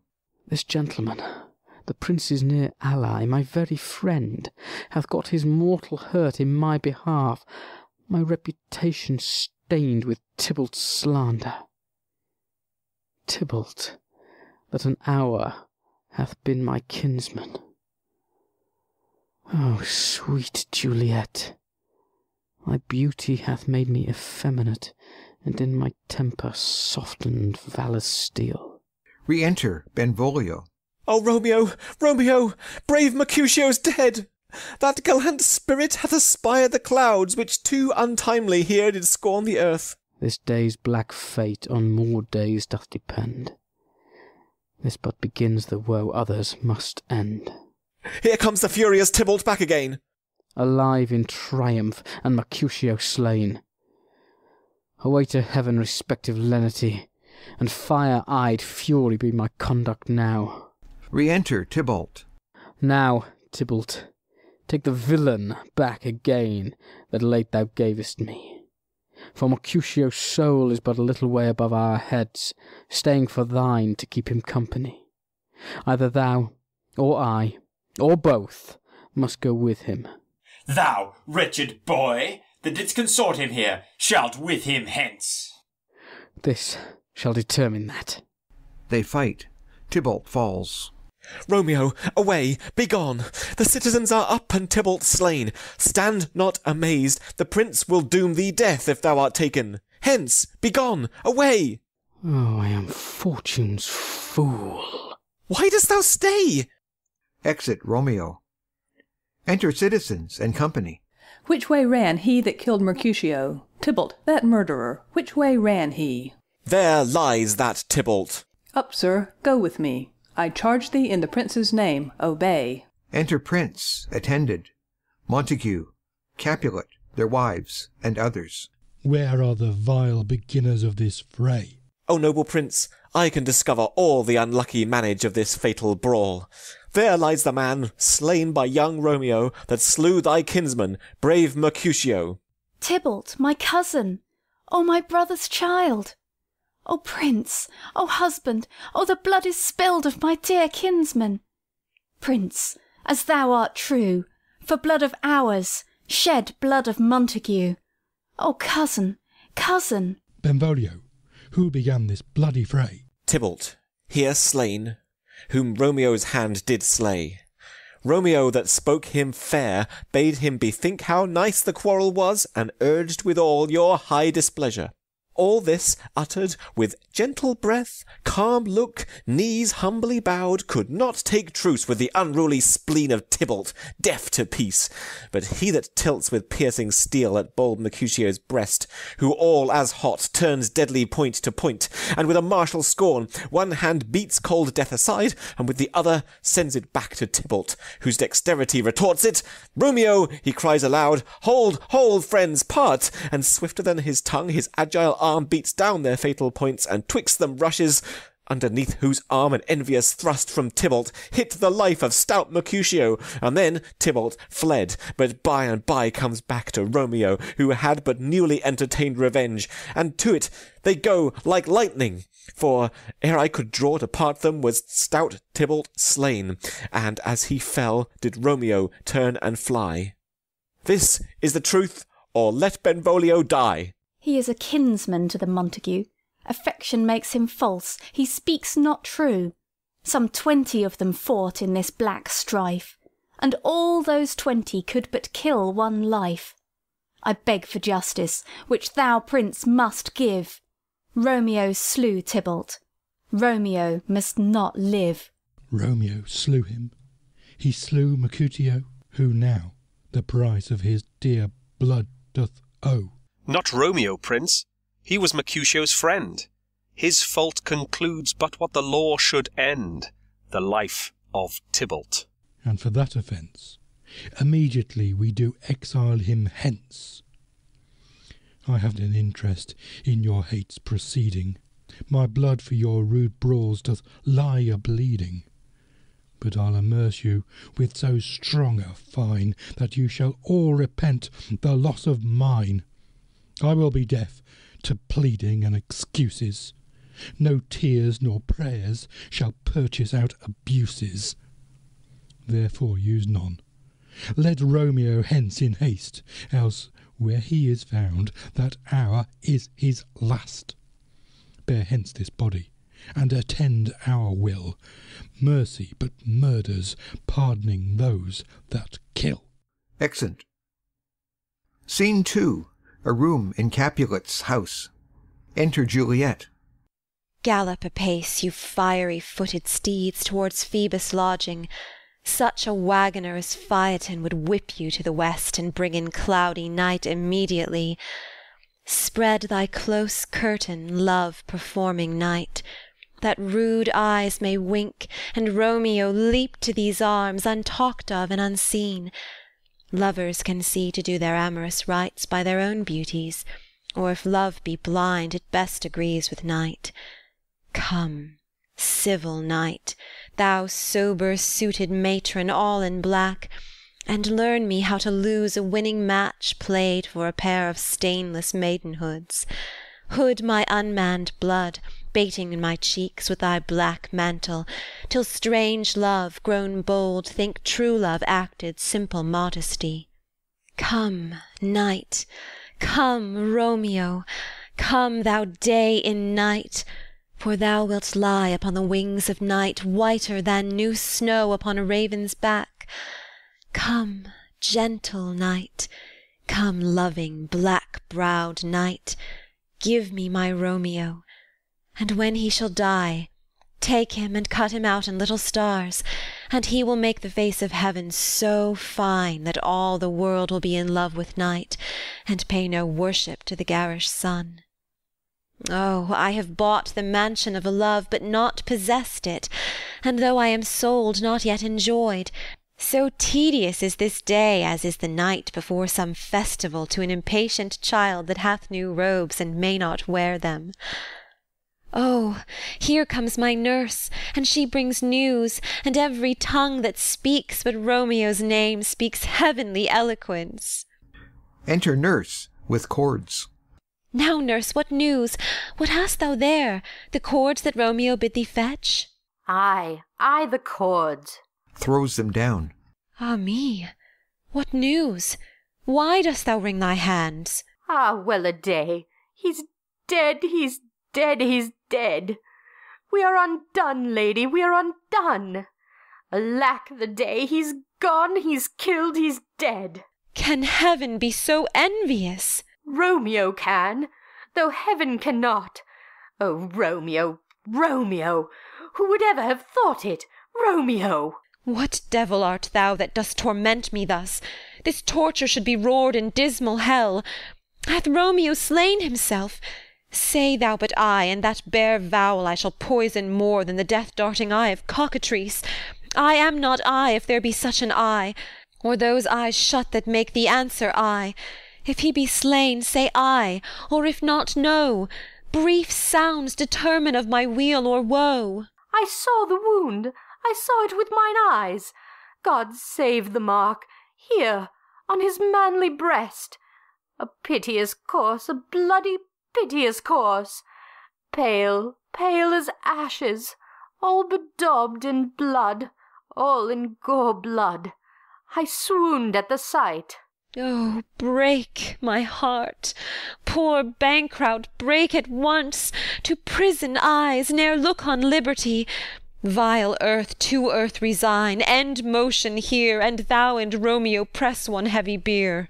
Oh, Tybalt, Tybalt, the best friend I had!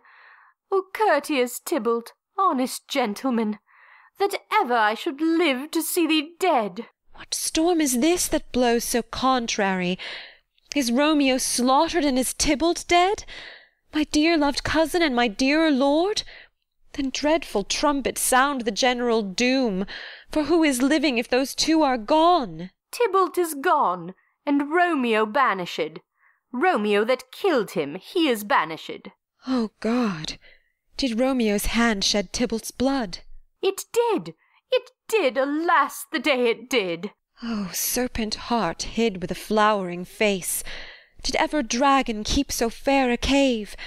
Beautiful tyrant, fiend angelical, dove-feathered raven, wolvish ravening lamb, despised substance of divinest show, just opposite to what thou justly seem'st, a damned saint and honourable villain.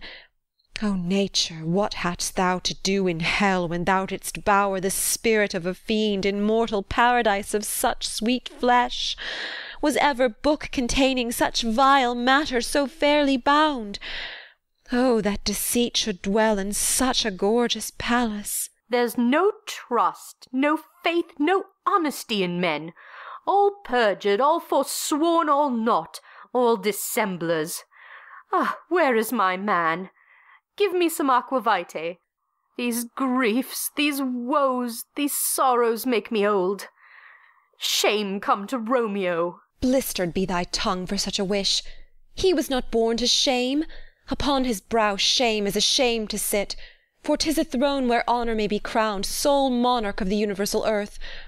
Oh, what a beast was I to chide at him! Will you speak well of him that killed your cousin? Shall I speak ill of him that is my husband? Ah, poor my lord, what tongue shall smooth thy name, when I, thy 3 hours' wife, have mangled it? But wherefore, villain, didst thou kill my cousin? That villain cousin would have killed my husband. Back, foolish tears, back to your native spring. Your tributary drops belong to woe, which you mistaking offer up to joy. My husband lives that Tybalt would have slain, and Tybalt's dead that would have slain my husband. All this is comfort. Wherefore weep I then? Some word there was worser than Tybalt's death that murdered me. I would forget it fain. But oh, it presses to my memory like damned guilty deeds to sinners' minds. Tybalt is dead, and Romeo banished. That banished, that one word banished, hath slain 10,000 Tybalts. Tybalt's death was woe enough if it had ended there, or if sour woe delights in fellowship, and needly will be ranked with other griefs. Why followed not, when she said Tybalt's dead, thy father, or thy mother, nay, or both, which modern lamentation might have moved? But with a rearward following Tybalt's death, Romeo is banished. To speak that word is father, mother, Tybalt, Romeo, Juliet, all slain, all dead. Romeo is banished. There is no end, no limit, measure, bound in that word's death. No words can that woe sound.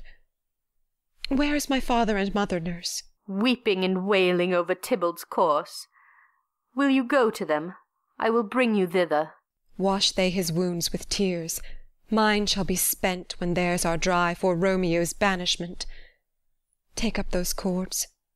Poor ropes, you are beguiled, both you and I, for Romeo is exiled. He made you for a highway to my bed, but I, a maid, die maiden widowed. Come, cords, come, nurse, I'll to my wedding bed, and death, not Romeo, take my maiden head. Hie to your chamber. I'll find Romeo to comfort you. I wot well where he is. Hark ye, your Romeo will be here at night. I'll to him. He is hid at Lawrence' cell. Oh, find him! Give this ring to my true knight, and bid him come to take his last farewell. Exit. Scene 3. Friar Lawrence's cell. Enter Friar Lawrence. Romeo, come forth. Come forth, thou fearful man. Affliction is enamoured of thy parts, and thou art wedded to calamity. Enter Romeo. Father, what news? What is the prince's doom? What sorrow craves acquaintance at my hand that I yet know not? Too familiar is my dear son with such sour company. I bring thee tidings of the prince's doom. What less than doomsday is the prince's doom? A gentler judgment vanished from his lips. Not body's death, but body's banishment. Ha! Banishment? Be merciful, say death. For exile hath more terror in his look, much more than death. Do not say banishment. Hence, from Verona art thou banished. Be patient, for the world is broad and wide. There is no world without Verona's walls, but purgatory, torture, hell itself. Hence banished is banished from the world, and world's exile is death. Then banished is death mistermed. Calling death banishment, thou cutt'st my head off with a golden axe, and smilest upon the stroke that murders me. O deadly sin, O rude unthankfulness! Thy fault our law calls death. But the kind prince, taking thy part, hath brushed aside the law, and turned that black word death to banishment. This is dear mercy, and thou seest it not. 'Tis torture and not mercy. Heaven is here where Juliet lives, and every cat and dog and little mouse, every unworthy thing, live here in heaven and may look on her, but Romeo may not. More validity, more honourable state, more courtship lives in carrion flies than Romeo. They may seize on the white wonder of dear Juliet's hand, and steal immortal blessing from her lips, who, even in pure and vestal modesty, still blush, as thinking their own kisses sin. But Romeo may not. He is banished. This may flies do, when I from this must fly. And sayest thou yet that exile is not death? Hadst thou no poison mixed, no sharp ground knife, no sudden mean of death, though ne'er so mean, but banished to kill me? Banished! O Friar, the damned use that word in hell. Howlings attend it. How hast thou the heart, being a divine, a ghostly confessor, a sin absolver, and my friend professed, to mangle me with that word banishment? Thou fond madman, hear me speak a little.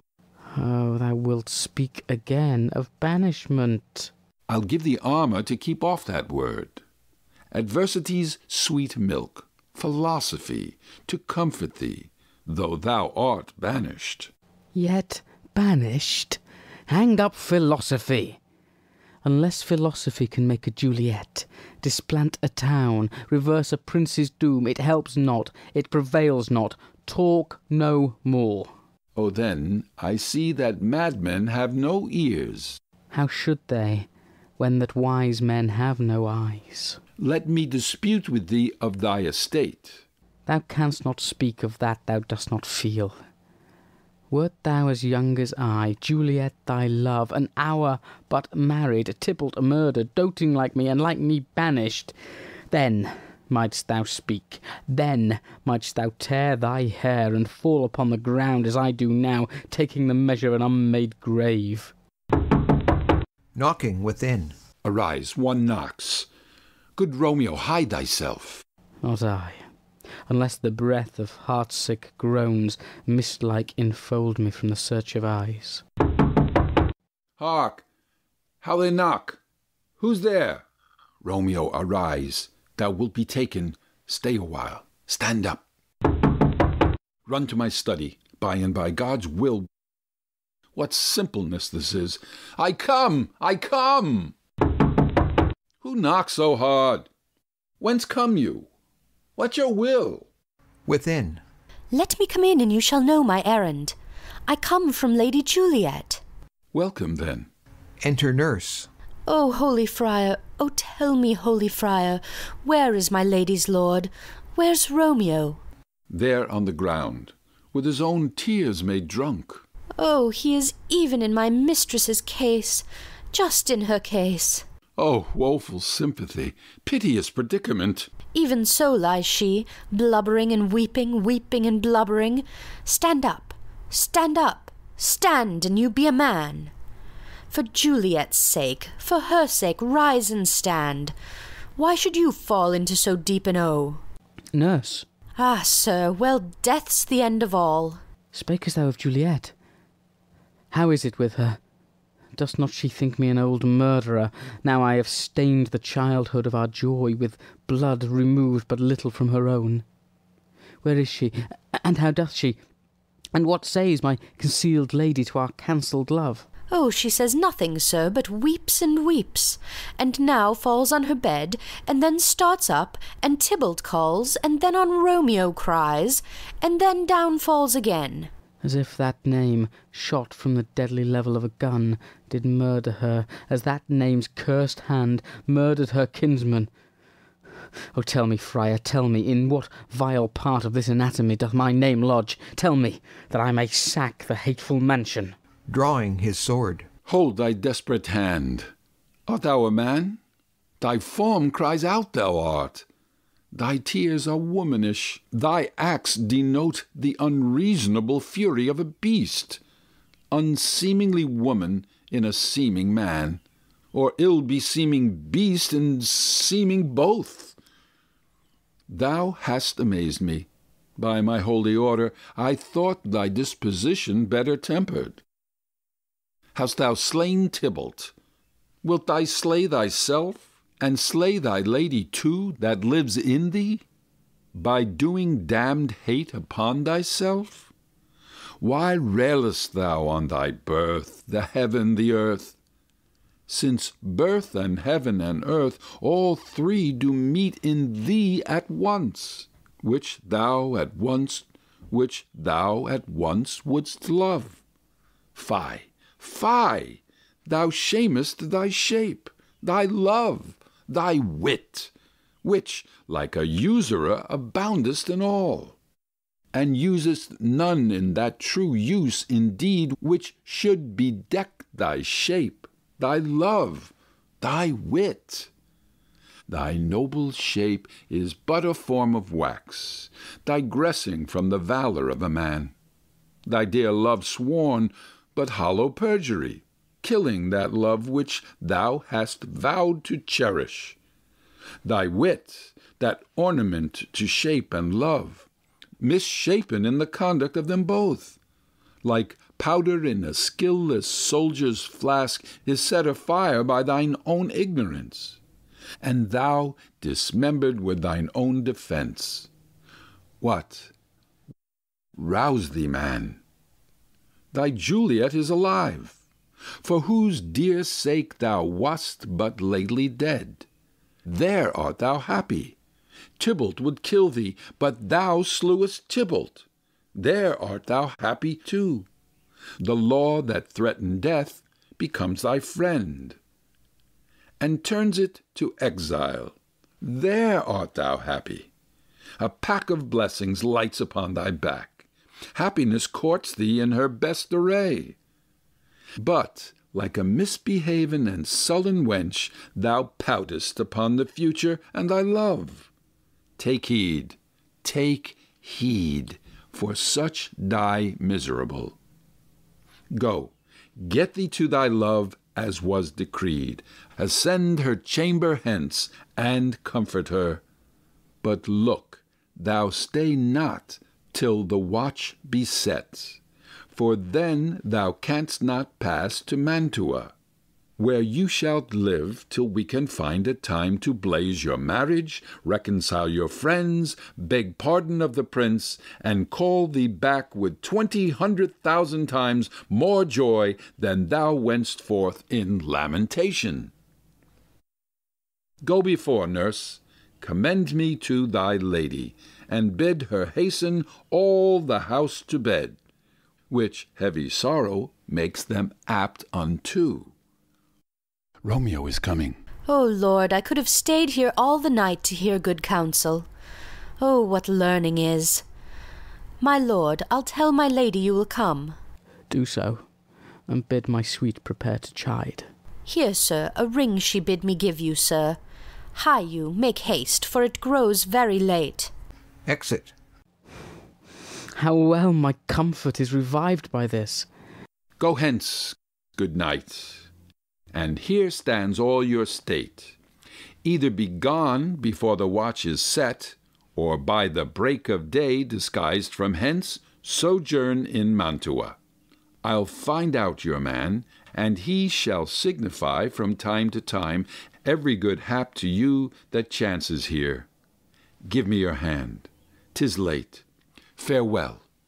Good night. But that a joy past joy calls out on me, it were a grief so brief to part with thee.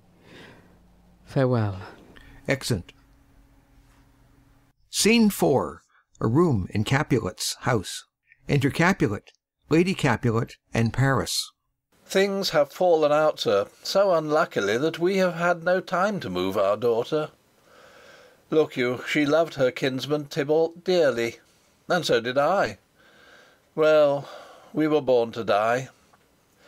'Tis very late. She'll not come down to-night. I promise you, but for your company, I would have been in bed an hour ago. These times of woe afford no tune to woo. Madam, good night. Commend me to your daughter. I will, and know her mind early tomorrow. Tonight she's mewed up to her heaviness. Sir Paris, I will make a desperate tender of my child's love. I think she will be ruled in all respects by me. Nay, more, I doubt it not. Wife, go you to her ere you go to bed. Acquaint her here of my son Paris's love, and bid her, mark you me, on Wednesday next. But soft, what day is this? Monday, my lord. Monday. Ah, well, Wednesday is too soon. Thursday let it be. A Thursday, tell her. She shall be married to this noble earl. Will you be ready? Do you like this haste? We'll keep no great ado, a friend or two. For hark you, Tybalt being slain so late, it may be thought we held him carelessly, being our kinsman, if we revel much. Therefore we'll have some 6 friends, and there an end. But what say you to Thursday? My lord, I would that Thursday were tomorrow. Well, get you gone. A Thursday be it then. Go you to Juliet ere you go to bed. Prepare her, wife, against this wedding day. Farewell, my lord. Light to my chamber, ho! For me, it is so very, very late that we may call it early by and by. Good night. Exeunt. Scene 5. An open gallery to Juliet's chamber, overlooking the garden. Enter Romeo and Juliet. Wilt thou be gone? It is not yet near day. It was the nightingale, and not the lark, that pierced the fearful hollow of thine ear. Nightly she sings on yond pomegranate tree. Believe me, love, it was the nightingale. It was the lark, the herald of the morn, no nightingale. Look, love, what envious streaks do lace the severing clouds in yonder east. Night's candles are burnt out, and jocund day stands tiptoe on the misty mountain tops. I must be gone and live, or stay and die. Yond light is not daylight, I know it, I. It is some meteor that the sun exhales to be to thee this night a torch-bearer, and light thee on the way to Mantua. Therefore stay yet, thou needst not to be gone. Let me be ta'en, let me be put to death. I am content, so thou wilt have it so. I'll say yon grey is not the morning's eye, 'tis but the pale reflex of Cynthia's brow, nor that is not the lark whose notes do beat the vaulty heavens so high above our heads. I have more care to stay than will to go. Come, death, and welcome. Juliet wills it so. How is't, my soul?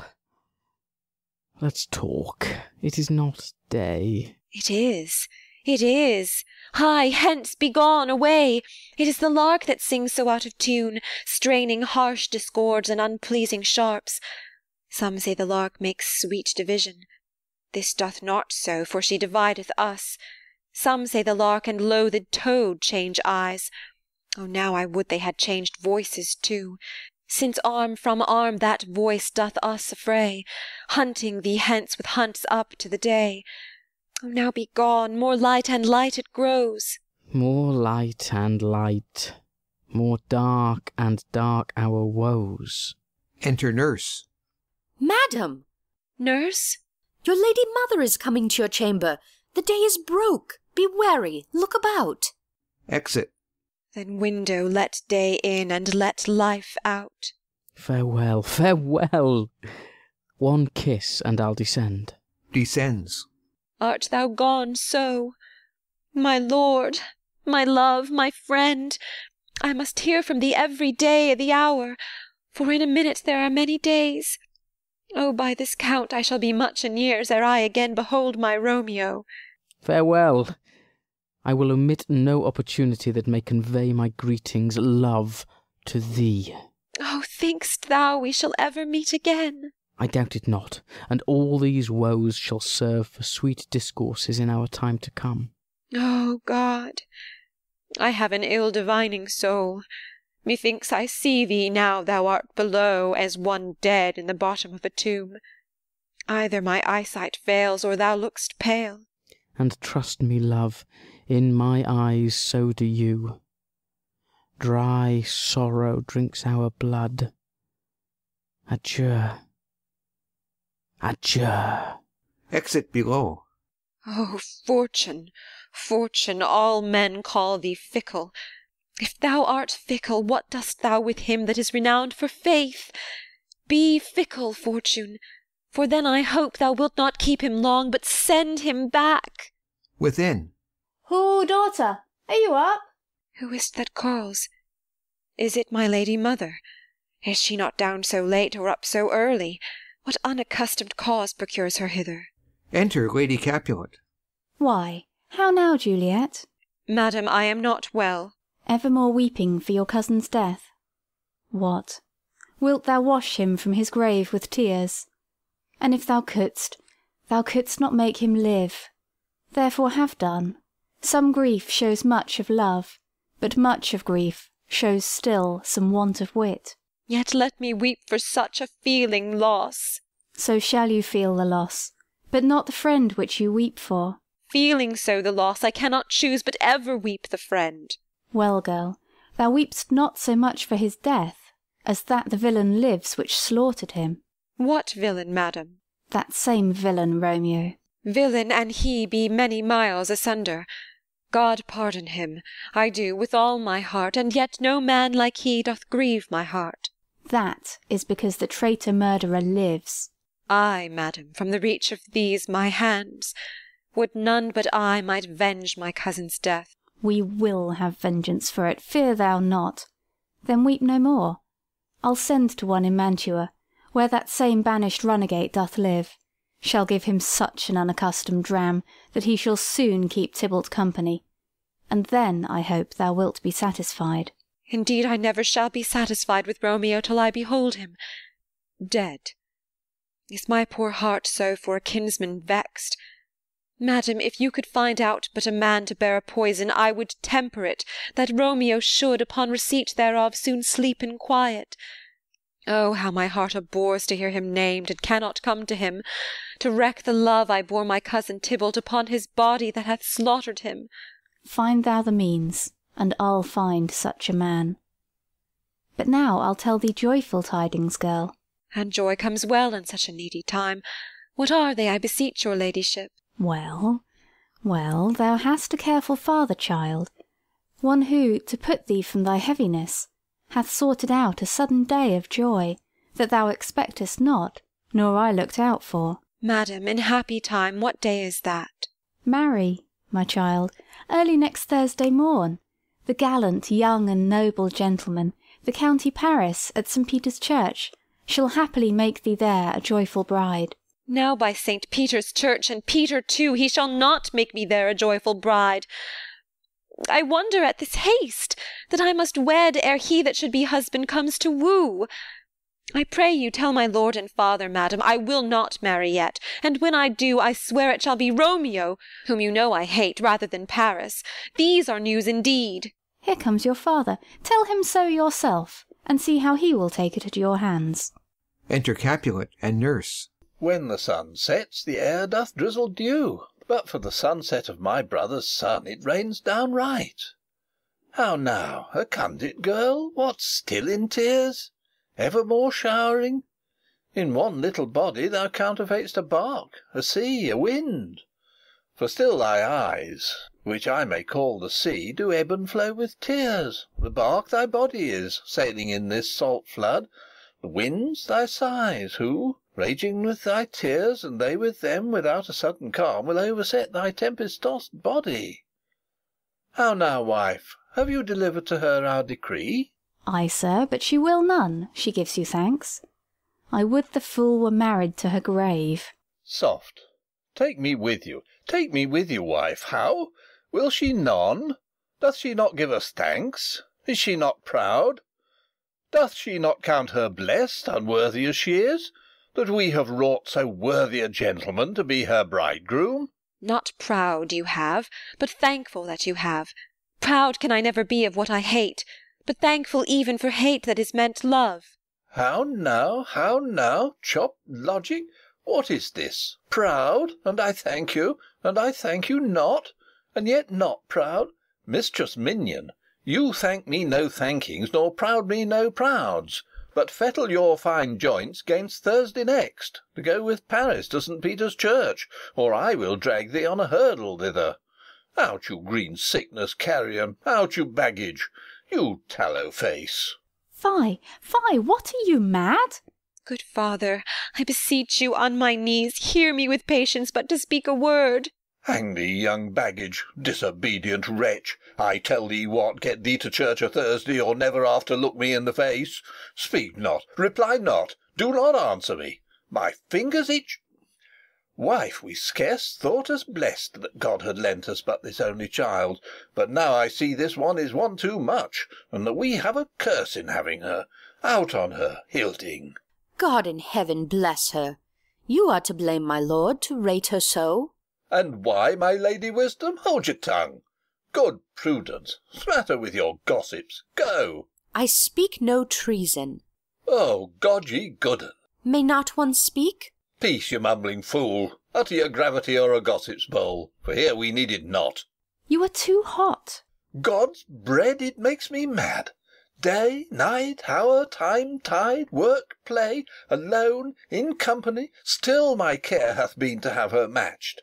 And having now provided a gentleman of noble parentage, of fair demeans, youthful, and nobly trained, stuffed, as they say, with honourable parts, proportioned as one's heart would wish a man. And then to have a wretched puling fool, a whining mammet, in her fortune's tender, to answer, I'll not wed, I cannot love, I am too young, I pray you pardon me. But an you will not wed, I'll pardon you. Graze where you will, you shall not house with me. Look to't, think on't, I do not use to jest. Thursday is near, lay hand on heart, advise, and you be mine. I'll give you to my friend. And you be not, hang, beg, starve, die i' the streets, for by my soul I'll ne'er acknowledge thee, nor what is mine shall never do thee good. Trust to't, bethink you, I'll not be forsworn. Exit. Is there no pity sitting in the clouds that sees into the bottom of my grief? O sweet my mother, cast me not away. Delay this marriage for a month, a week, or if you do not, make the bridal bed in that dim monument where Tybalt lies. Talk not to me, for I'll not speak a word. Do as thou wilt, for I have done with thee. Exit. O God! O nurse, how shall this be prevented? My husband is on earth, my faith in heaven. How shall that faith return again to earth, unless that husband send it me from heaven by leaving earth? Comfort me, counsel me. Alack, alack, that heaven should practise stratagems upon so soft a subject as myself. What say'st thou? Hast thou not a word of joy? Some comfort, nurse. Faith, here 'tis. Romeo is banished, and all the world to nothing, that he dares ne'er come back to challenge you, or if he do, it needs must be by stealth. Then, since the case so stands as now it doth, I think it best you married with the county. Oh, he is a lovely gentleman. Romeo's a dish-clout to him. An eagle, madam, hath not so green, so quick, so fair an eye as Paris hath. Beshrew my very heart, I think you are happy in this second match, for it excels your first. Or if it did not, your first is dead. Or 'twere as good he were as living here, and you no use of him. Speak'st thou this from thy heart? And from my soul too, or else beshrew them both. Amen. What? Well, thou hast comforted me marvellous much. Go in, and tell my lady I am gone, having displeased my father to Lawrence's cell, to make confession and to be absolved. Marry, I will, and this is wisely done. Exit. Ancient damnation! O most wicked fiend! Is it more sin to wish me thus forsworn, or to dispraise my lord with that same tongue which she hath praised him with above compare so many thousand times? Go, counsellor, thou and my bosom henceforth shall be twain.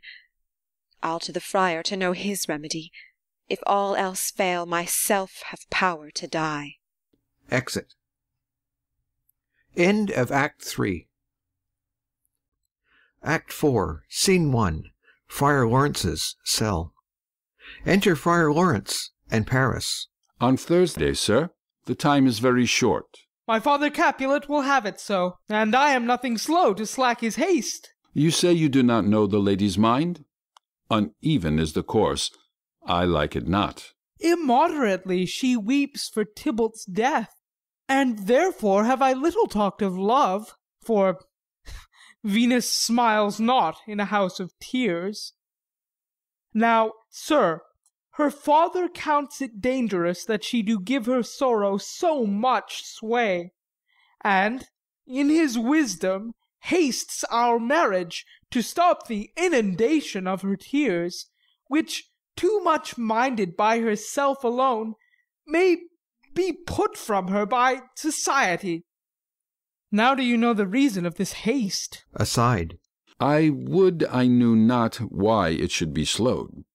Look, sir, here comes the lady towards my cell. Enter Juliet. Happily met, my lady and my wife. That may be, sir, when I may be a wife. That may must be, love, on Thursday next. What must be shall be. That's a certain text. Come you to make a confession to this father?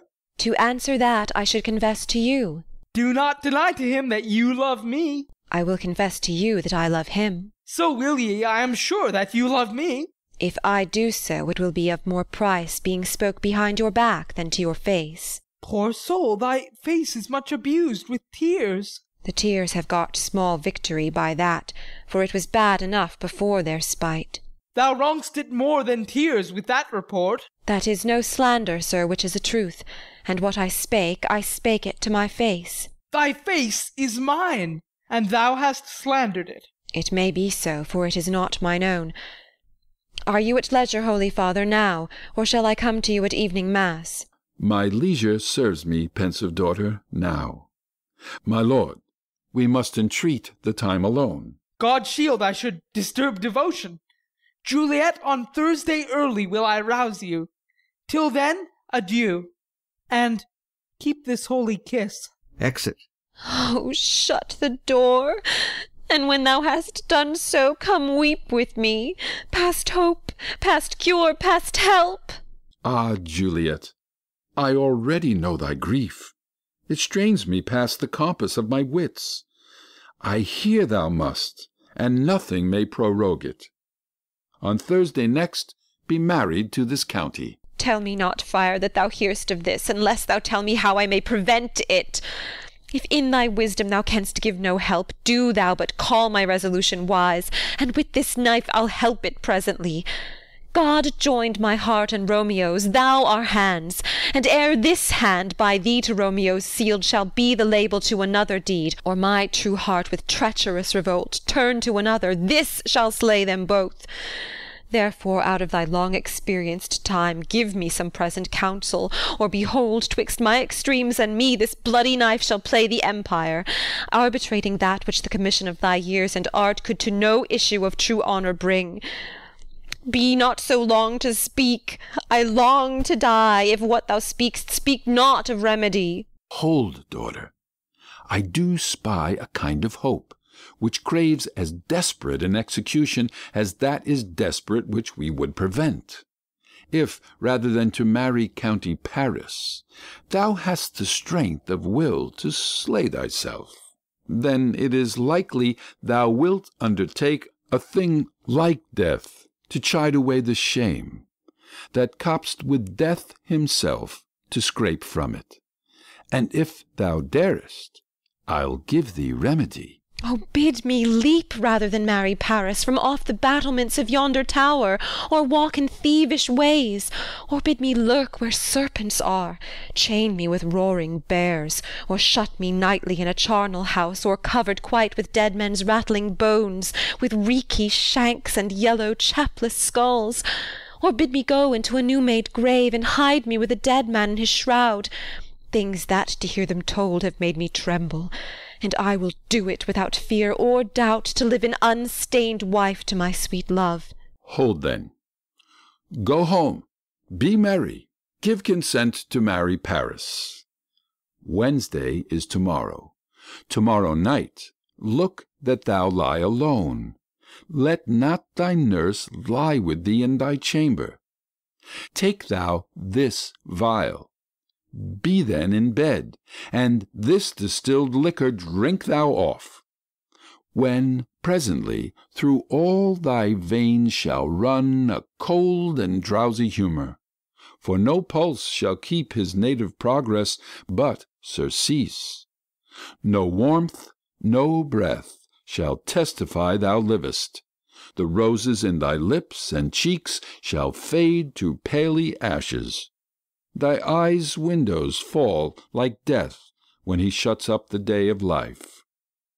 Each part, deprived of subtle government, shall, stiff and stark and cold, appear like death. And in this borrowed likeness of shrunk death thou shalt continue 42 hours, and then awake as from a pleasant sleep. Now, when the bridegroom in the morning comes to rise thee from thy bed, there art thou dead. Then, as the manner of our country is, in thy best robes, uncovered on the bier, thou shalt be borne to the same ancient vault where all the kindreds of the Capulets lie. In the meantime, against thou should awake, shall Romeo by my letters know our drift, and hither shall he come. And he and I will watch thy waking, and that very night shall Romeo bear thee hence to Mantua. And this shall free thee from this present shame, if no inconstant toy nor womanish fear abate thy valour in the acting it. Give me, oh, tell me not of fear. Hold, get you gone. Be strong and prosperous in this resolve. I'll send a friar with speed to Mantua, with my letters to thy lord. Love, give me strength, and strength shall help afford. Farewell, dear father. Exit. Scene 2. Hall in Capulets' house. Enter Capulet, Lady Capulet, nurse, and servants. So many guests invite as here are writ. Exit first servant. Sirrah, go hire me 20 cunning cooks. You shall have none ill, sir, for I'll try if they can lick their fingers. How canst thou try them so? Marry, sir, 'tis an ill cook that cannot lick his own fingers. Therefore he that cannot lick his fingers goes not with me. Go, begone. Exit second servant. We shall be much unfurnished for this time. What, is my daughter gone to Friar Lawrence? Ay, forsooth. Well, we may chance to do some good on her. A peevish, self-willed harlotry it is. See where she comes from shrift with merry look. Enter Juliet. How now, my headstrong? Where have you been gadding? Where I have learned me to repent the sin of disobedient opposition to you and your behests, and am enjoined by holy Lawrence to fall prostrate here, to beg your pardon. Pardon, I beseech you. Henceforward I am ever ruled by you. Send for the county. Go tell him of this. I'll have this knot knit up tomorrow morning. I met the youthful lord at Lawrence' cell, and gave him what becomed love I might, not stepping o'er the bounds of modesty. Why, I am glad on't. This is well. Stand up. This is as should be. Let me see the county. Marry, go, I say, and fetch him hither. Now, for God, this reverend holy friar, all our whole city is much bound to him. Nurse, will you go with me into my closet, to help me sort such needful ornaments as you think fit to furnish me tomorrow? No, not till Thursday. There is time enough. Go, nurse, go with her. We'll to church tomorrow. Exit Juliet and nurse. We shall be short in our provision. 'Tis now near night. Tush, I will stir about, and all things shall be well, I warrant thee, wife. Go thou to Juliet, help to deck up her. I'll not to bed to-night. Let me alone, I'll play the housewife for this once. What, ho, they are all forth. Well, I will walk myself to County Paris, to prepare him up. Against to-morrow my heart is wondrous light, since this same wayward girl is so reclaimed. Exit. Scene 3. Juliet's chamber. Enter Juliet and nurse. Ay, those attires are best.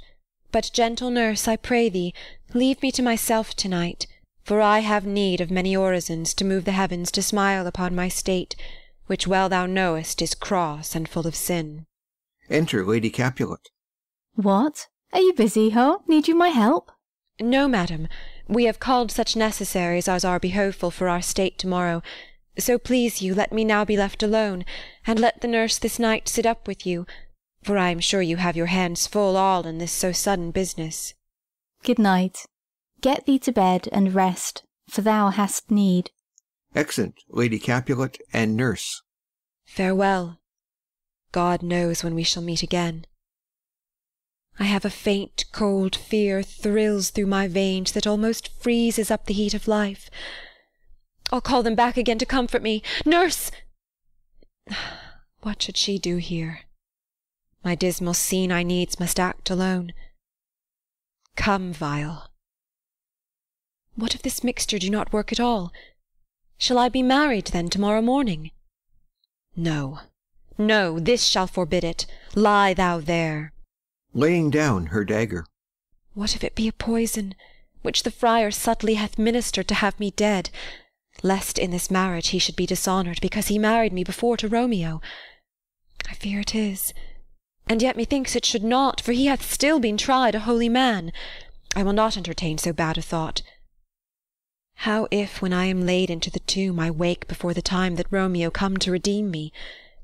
There's a fearful point.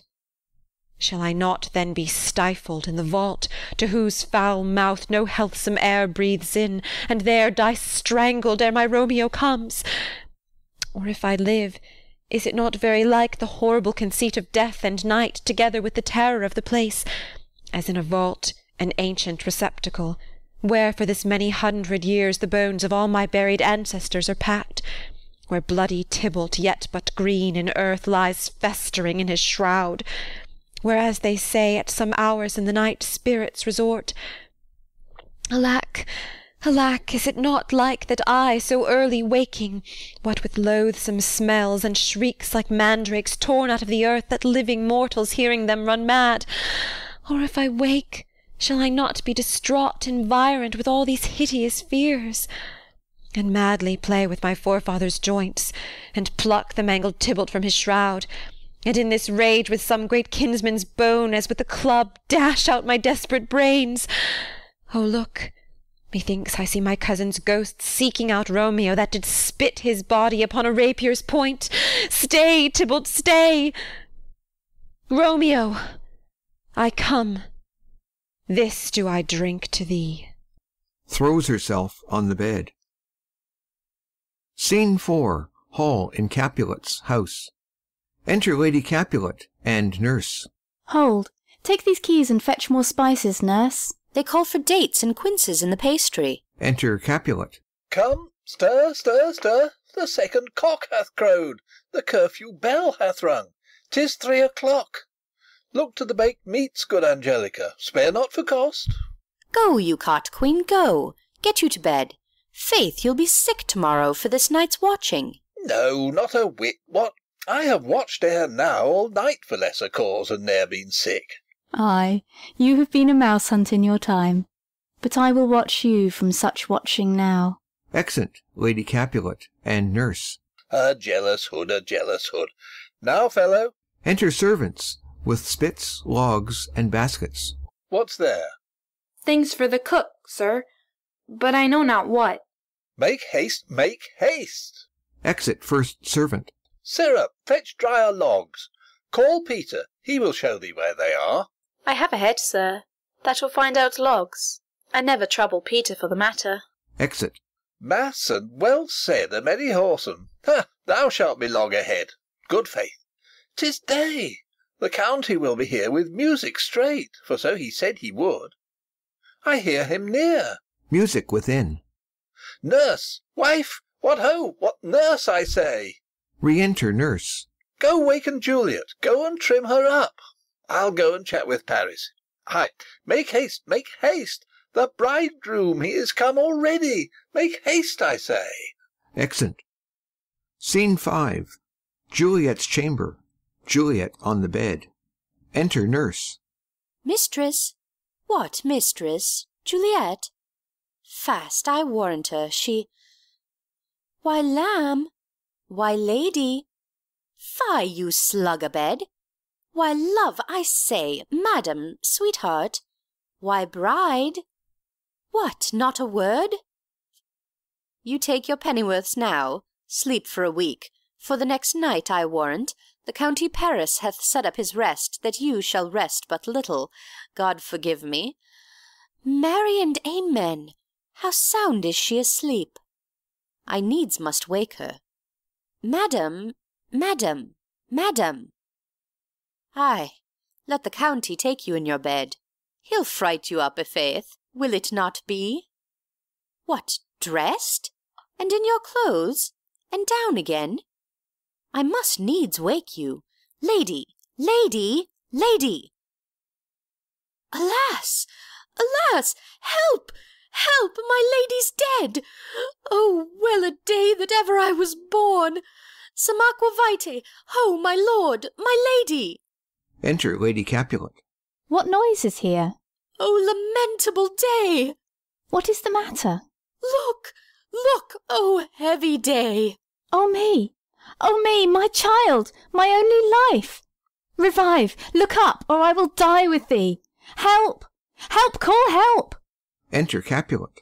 For shame! Bring Juliet forth, her lord is come. She's dead, deceased, she's dead, alack the day. Alack the day, she's dead, she's dead, she's dead. Ha! Let me see her. Out, alas! She's cold. Her blood is settled, and her joints are stiff. Life and these lips have long been separated. Death lies on her like an untimely frost upon the sweetest flower of all the field. Accursed time! Unfortunate old man! Oh, lamentable day! Oh, woeful time! Death, that hath ta'en her hence to make me wail, ties up my tongue and will not let me speak. Enter Friar Lawrence and Paris, with musicians. Come, is the bride ready to go to church? Ready to go, but never to return. O son, the night before thy wedding day hath death lain with thy bride. There she lies, flower as she was, deflowered by him. Death is my son-in-law, death is my heir, my daughter he hath wedded. I will die and leave him all. Life, living, all is death's. Have I thought long to see this morning's face? And doth it give me such a sight as this? Accursed, unhappy, wretched, hateful day, most miserable hour that e'er time saw in lasting labour of his pilgrimage. But one poor and loving child, but one thing to rejoice and solace in, and cruel death hath catched it from my sight.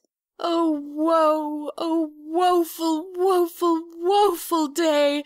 Most lamentable day, most woeful day that ever I did yet behold! Oh day, oh day, oh day, oh hateful day! Never was seen so black a day as this! Oh woeful day, oh woeful day! Beguiled, divorced, wronged, spited, slain!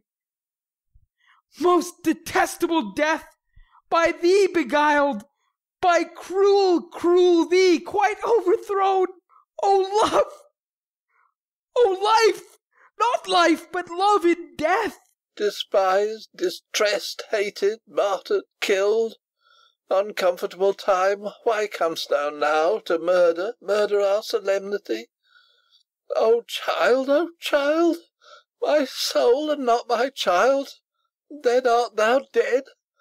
Alack, my child is dead, and with my child my joys are buried. Peace, ho, for shame! Confusion's cure lives not in these confusions. Heaven and yourself had part in this fair maid.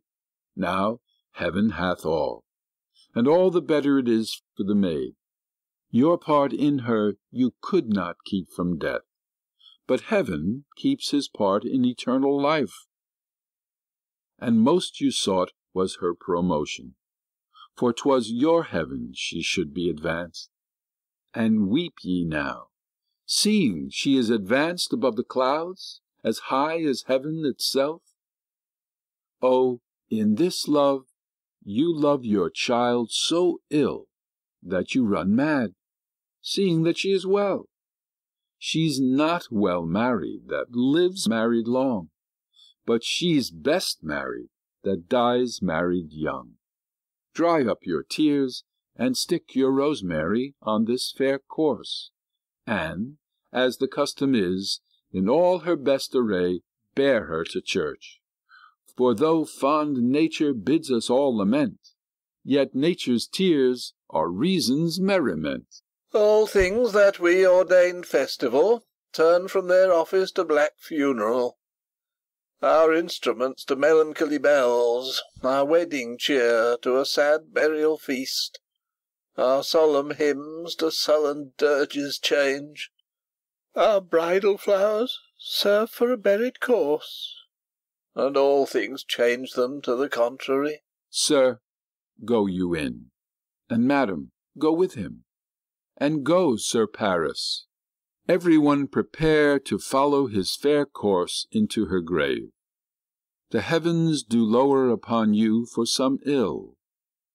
Move them no more by crossing their high will. Exeunt Capulet, Lady Capulet, Paris, and Friar. Faith, we may put up our pipes and be gone. Honest good fellows, put up, for well you know this is a pitiful case. Exit. Ay, by my troth, the case may be amended. Enter Peter. Musicians, oh musicians! Heart's ease, heart's ease! Oh, and you will have me live, play heart's ease. Why heart's ease? Oh, musicians, because my heart itself plays, my heart is full of woe. Oh, play me some merry dump to comfort me. Not a dump, 'tis no time to play now. You will not, then? No. I will then give it you soundly.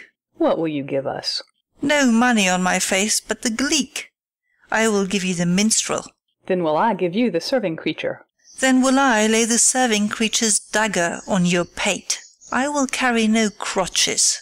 I'll ray you, I'll far you. Do you note me? And you ray us and far us, you note us. Pray you, put up your dagger, and put out your wit. Then have at you with my wit. I will dry beat you with an iron wit, and put up my iron dagger. Answer me like men. When griping grief the heart doth wound, and doleful dumps the mind oppress, then music with her silver sound. Why silver sound? Why music with her silver sound? What say you, Simon Catling? Marry, sir, because silver hath a sweet sound. Pretty. What say you, Hugh Rebeck? I say silver sound, because musicians sound for silver. Pretty too. What say you, James Soundpost? Faith, I know not what to say. Oh, I cry you mercy, you are the singer. I will say for you. It is music with her silver sound, because musicians have no gold for sounding. Then music with her silver sound, with speedy help, doth lend redress. Exit. What a pestilent knave is this same. Hang him, Jack. Come, we will in here. Tarry for the mourners, and stay dinner. Exit. End of Act 4. Act 5, Scene 1. Mantua, a street. Enter Romeo. If I may trust the flattering eye of sleep, my dreams presage some joyful news at hand. My bosom's lord sits lightly in his throne, and all this day an unaccustomed spirit lifts me above the ground with cheerful thoughts. I dreamt my lady came and found me dead. Strange dream, that gives a dead man leave to think, and breathed such life with kisses in my lips, that I revived and was an emperor. Ah me! How sweet is love itself possessed, when but love's shadows are so rich in joy. Enter Balthazar. News from Verona. How now, Balthazar? Dost thou not bring me letters from the friar? How doth my lady? Is my father well? How fares my Juliet? That I ask again, for nothing can be ill if she be well. Then she is well, and nothing can be ill. Her body sleeps in Capel's monument, and her immortal part with angels lives. I saw her laid low in her kindred's vault, and presently took post to tell it you. Oh, pardon me for bringing these ill news, since you did leave it for my office, sir. Is it even so? Then I defy you, stars. Thou know'st my lodging. Get me ink and paper, and hire post-horses. I will hence to-night. I do beseech you, sir, have patience. Your looks are pale and wild, and do import some misadventure. Tush, thou art deceived. Leave me, and do the thing I bid thee do. Hast thou no letters to me from the friar? No, my good lord. No matter. Get thee gone, and hire those horses. I'll be with thee straight. Exit Balthazar. Well, Juliet, I will lie with thee to-night. Let's see for means. O mischief, thou art swift to enter in the thoughts of desperate men. I do remember an apothecary, and hereabouts he dwells, which late I noted in tattered weeds, with overwhelming brows, culling of simples, meagre were his looks. Sharp misery had worn him to the bones, and in his needy shop a tortoise hung, an alligator stuffed, and other skins of ill-shaped fishes, and about his shelves a beggarly account of empty boxes, green earthen pots, bladders and musty seeds, remnants of pack-thread, and old cakes of roses were thinly scattered to make up a show.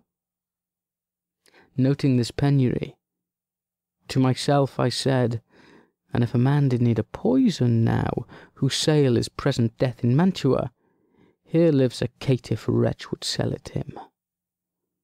Oh, this same thought did but forerun my need, and this same needy man must sell it me. As I remember, this should be the house. Being holiday, the beggar's shop is shut. What ho, apothecary! Enter Apothecary. Who calls so loud?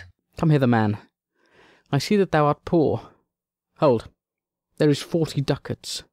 Let me have a dram of poison, such soon speeding gear as will disperse itself through all the veins, that the life-weary taker may fall dead, and that the trunk may be discharged of breath as violently as hasty powder fired doth hurry from the fatal cannon's womb. Such mortal drugs I have, but Mantua's law is death to any he that utters them. Art thou so bare and full of wretchedness and fear'st to die?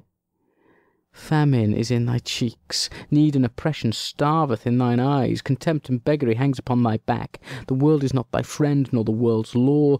The world affords no law to make thee rich. Then be not poor, but break it and take this. My poverty, but not my will, consents. I pay thy poverty and not thy will. Put this in any liquid thing you will, and drink it off, and if you had the strength of 20 men it would dispatch you straight. There is thy gold.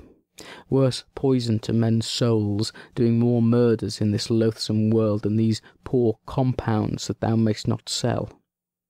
I sell thee poison, thou hast sold me none. Farewell, buy food and get thyself in flesh. Come, cordial and not poison, go with me to Juliet's grave, for there must I use thee. Exeunt. Scene 2. Friar Lawrence's cell. Enter Friar John. Holy Franciscan Friar, brother, ho! Enter Friar Lawrence. This same voice be the voice of Friar John, welcome from Mantua. What says Romeo? Or, if his mind be writ, give me his letter. Going to find a barefoot brother out, one of our order, to associate me, here in the city visiting the sick, and finding him, the searchers of the town, suspecting that we both were in a house where the infectious pestilence did reign, sealed up the doors and would not let us forth, so that my speed to Mantua was there stayed. Who bare my letter then to Romeo? I could not send it. Here it is again. Nor get a messenger to bring it thee, so fearful were they of infection. Unhappy fortune! By my brotherhood, the letter was not nice, but full of charge of dear import, and the neglecting it may do much danger. Friar John, go hence, get me an iron crow, and bring it straight unto my cell. Brother, I'll go and bring it thee. Exit. Now must I to the monument alone. Within this 3 hours will fair Juliet wake. She will beshrew me much that Romeo hath had no notice of these accidents. But I will write again to Mantua, and keep her at my cell till Romeo come. Poor living corse, closed in a dead man's tomb. Exit. Scene 3. A churchyard. In it a monument belonging to the Capulets. Enter Paris and his page, bearing flowers and a torch. Give me thy torch, boy. Hence, and stand aloof. Yet put it out, for I would not be seen. Under yond yew tree lay thee all along, holding thine ear close to the hollow ground. So shall no foot upon the churchyard tread, being loose, unfirm with digging up of graves. But thou shalt hear it. Whistle then to me, as signal that thou hear'st something approach. Give me those flowers. Do as I bid thee, go! Aside. I am almost afraid to stand alone here in the churchyard, yet I will adventure. Retires. Sweet flower, with flowers thy bridal bed I strew. O woe!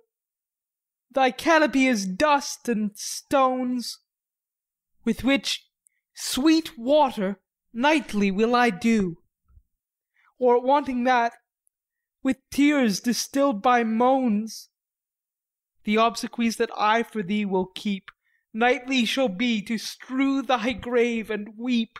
The page whistles. The boy gives warning something doth approach. What cursed foot wanders this way tonight to cross my obsequies and true love's right? What, with a torch? Muffle me, knight, awhile. Retires. Enter Romeo and Balthazar with a torch, mattock, and crowbar.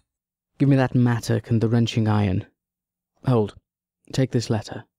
Early in the morning see thou deliver it to my lord and father. Give me the light. Upon thy life I charge thee, whate'er thou hear'st or seest, stand all aloof and do not interrupt me in my course. Why I descend into this bed of death is partly to behold my lady's face, but chiefly to take thence from her dead finger a precious ring, a ring that I must use in dear employment. Therefore hence be gone. But if thou, jealous, dost return to pry in what I further shall intend to do, by heaven, I will tear thee joint by joint, and strew this hungry churchyard with thy limbs. The time and my intents are savage wild, more fierce and more inexorable far than empty tigers or the roaring sea. I will be gone, sir, and not trouble you. So shalt thou show me friendship. Take thou that, live and be prosperous, and farewell, good fellow. For all this the same, I'll hide me hereabout. His looks I fear, and his intents I doubt. Retires. Thou detestable Moor, thou womb of death, gorged with the dearest morsel of the earth, thus I enforce thy rotten jaws to open. Breaking open the door of the monument. And in despite I'll cram thee with more food. That is that banished haughty Montague that murdered my love's cousin, with which grief, it is supposed, the fair creature died. And here is come to do some villainous shame to the dead bodies. I will apprehend him. Advances. Stop thy unhallowed toil, vile Montague! Can vengeance be pursued further than death? Condemned villain, I do apprehend thee! Obey and go with me, for thou must die! I must indeed, and therefore came I hither. Good, gentle youth, tempt not a desperate man. Fly hence and leave me. Think upon these gone. Let them affright thee. I beseech thee, youth, put not another sin upon my head by urging me to fury. Oh, be gone! By heaven, I love thee better than myself, for I come hither armed against myself. Stay not, be gone, live, and hereafter say, a madman's mercy bid thee run away. I do defy thy conjurations, and apprehend thee for a felon here. Wilt thou provoke me? Then have at thee, boy. They fight. O Lord, they fight. I will go call the watch. Exit. Oh! I am slain. Falls. If thou be merciful, open the tomb. Lay me with Juliet. Dies. In faith I will. Let me peruse this face. Oh, Mercutio's kinsman, noble county Paris. What said my man when my betossed soul did not attend him as we rode? I think he told me Paris should have married Juliet. Said he not so? Or did I dream it so? Or am I mad, hearing him talk of Juliet, to think it was so? Oh, give me thy hand, one writ with me in sour misfortune's book. I'll bury thee in a triumphant grave. A grave? Oh no, a lanthorn slaughtered youth. For here lies Juliet, and her beauty makes this vault a feasting presence full of light. Death, lie thou there by a dead man interred. Laying Paris in the monument. How oft, when men are at the point of death, have they been merry, which their keepers call a lightning before death. Oh, how may I call this a lightning? Oh, my love, my wife, death that hath sucked the honey of thy breath, hath had no power yet upon thy beauty. Thou art not conquered.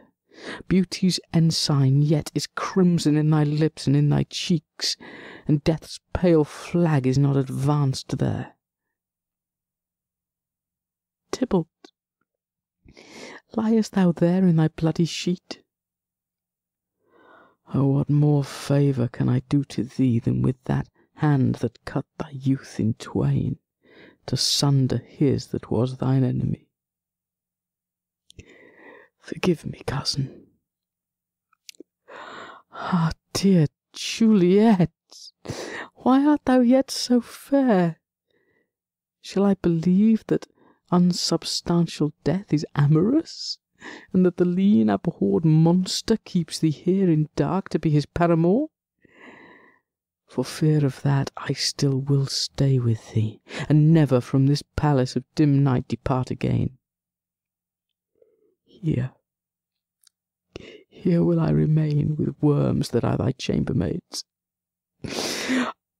Oh, here will I set up my everlasting rest, and shake the yoke of inauspicious stars from this world-wearied flesh. Eyes, look your last. Arms, take your last embrace, and lips, O you the doors of breath, seal with a righteous kiss a dateless bargain to engrossing death. Come, bitter conduct, come, unsavoury guide, thou desperate pilot, now at once run on the dashing rocks thy sea-sick weary bark. Here's to my love. Drinks. Oh, true apothecary, thy drugs are quick. Thus, with a kiss, I die. Dies. Enter at the other end of the churchyard Friar Lawrence with a lantern, crow, and spade. St. Francis be my speed. How oft tonight have my old feet stumbled at graves. Who there? Who is it that consorts so late the dead? Here's one, a friend, and one that knows you well. Bliss be upon you. Tell me, good friend, what torch is yon that vainly lends its light to grubs and eyeless skulls? As I discern, it burneth in the Capul's monument. It doth so, holy sir, and there's my master, one that you love. Who is it?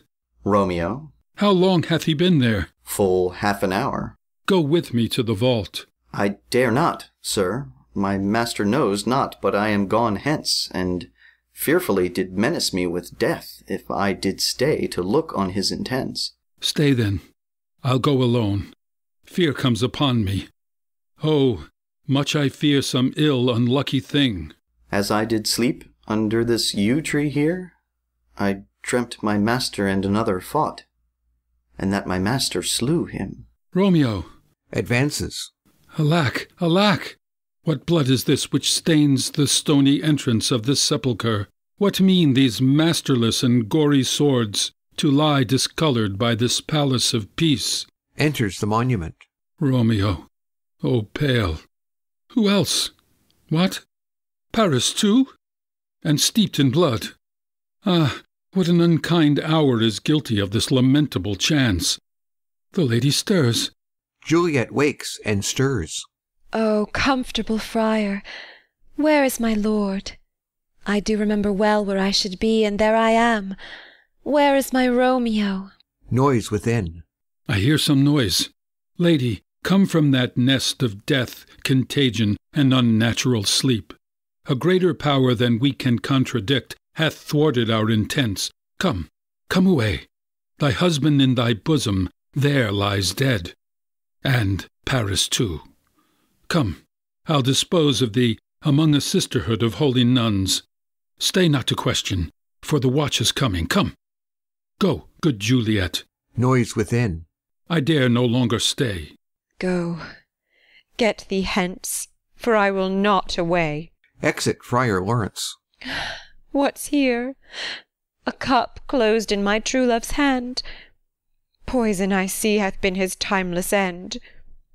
O churl, drunk all and left no friendly drop to help me after. I will kiss thy lips. Haply some poison yet doth hang on them to make me die with a restorative. Kisses him. Thy lips are warm. Within. Lead, boy. Which way?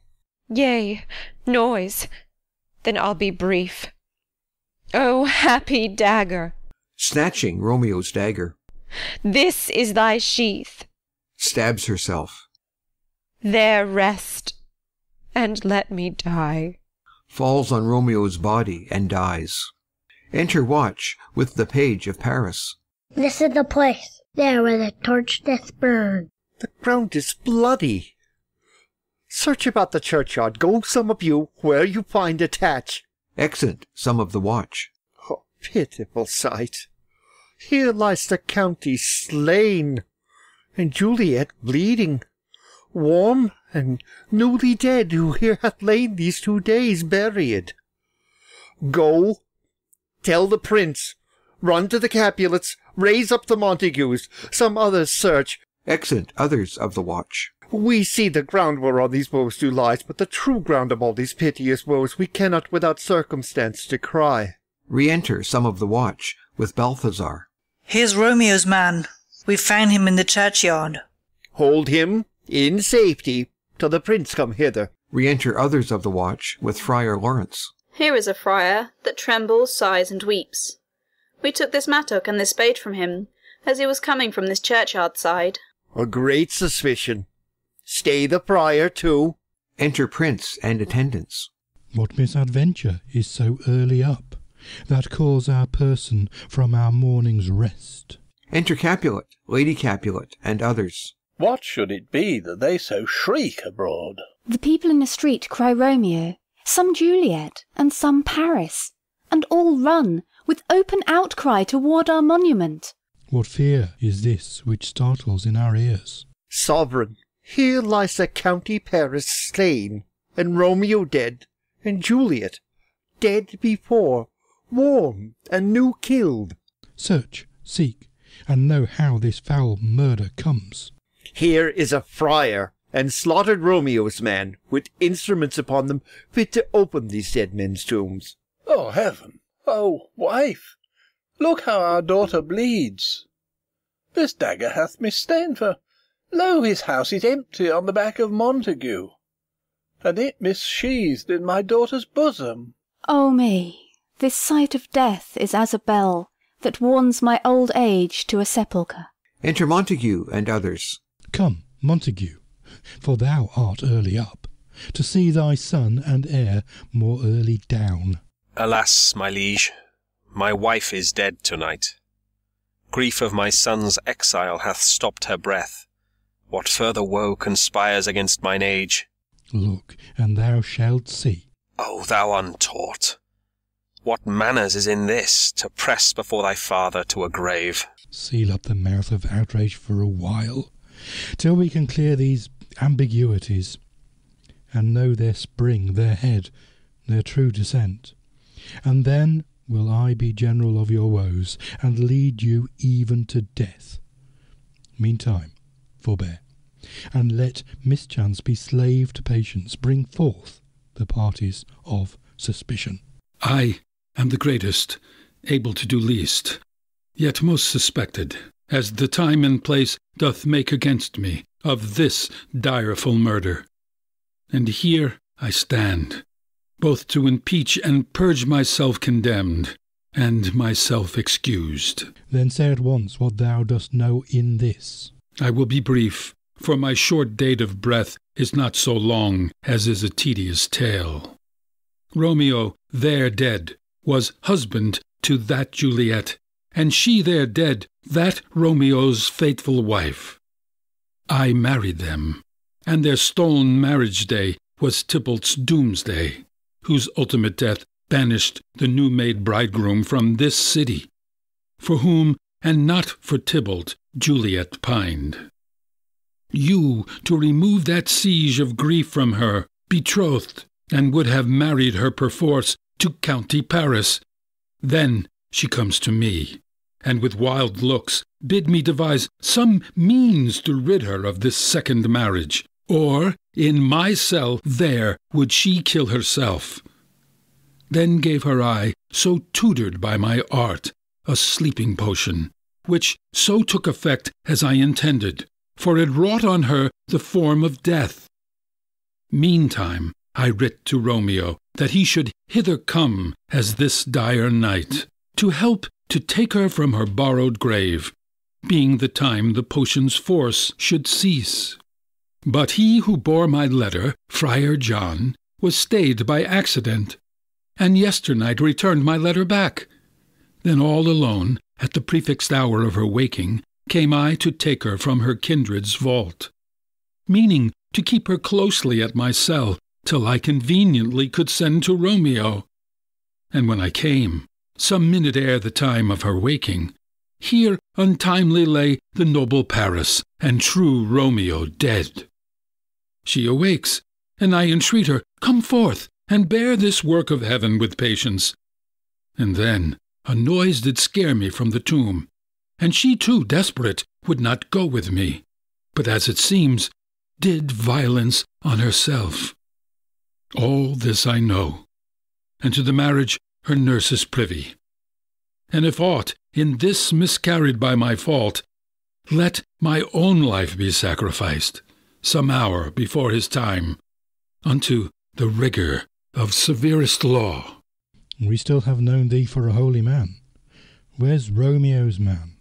What can he say in this? I brought my master news of Juliet's death, and then in post he came from Mantua to this same place, to this same monument. This letter he early bid me give his father, and threatened me with death, going in the vault. I departed not, and left him there. Give me the letter. I will look on it. Where is the county's page that raised the watch? Sirrah, what made your master in this place? He came with flowers to strew his lady's grave, and bid me stand aloof, and so I did. Anon comes one with light to ope the tomb, and by my master drew on him. And then I ran away to call the watch. This letter doth make good the friar's words, their course of love, the tidings of her death.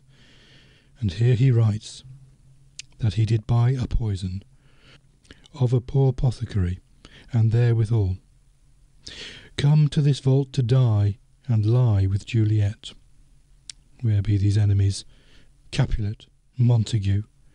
See what scourge is laid upon your hate, that heaven finds means to kill your joys with love. And I, for winking at your discords too, have lost a brace of kinsmen. All are punished. O brother Montague, give me thy hand. This is my daughter's jointure, for no more can I demand. But I can give thee more, for I will raise her statue in pure gold, that while Verona by that name is known, there shall no figure at such rate be set as that of true and faithful Juliet. As rich shall Romeo's by his ladies lie, poor sacrifices of our enmity. A glooming peace this morning with it brings. The sun for sorrow will not show its head. Go hence, to have more talk of these sad things. Some shall be pardoned and some punished, for never was a story of more woe than this of Juliet and her Romeo. Exeunt. End of Act 5. End of Romeo and Juliet by William Shakespeare.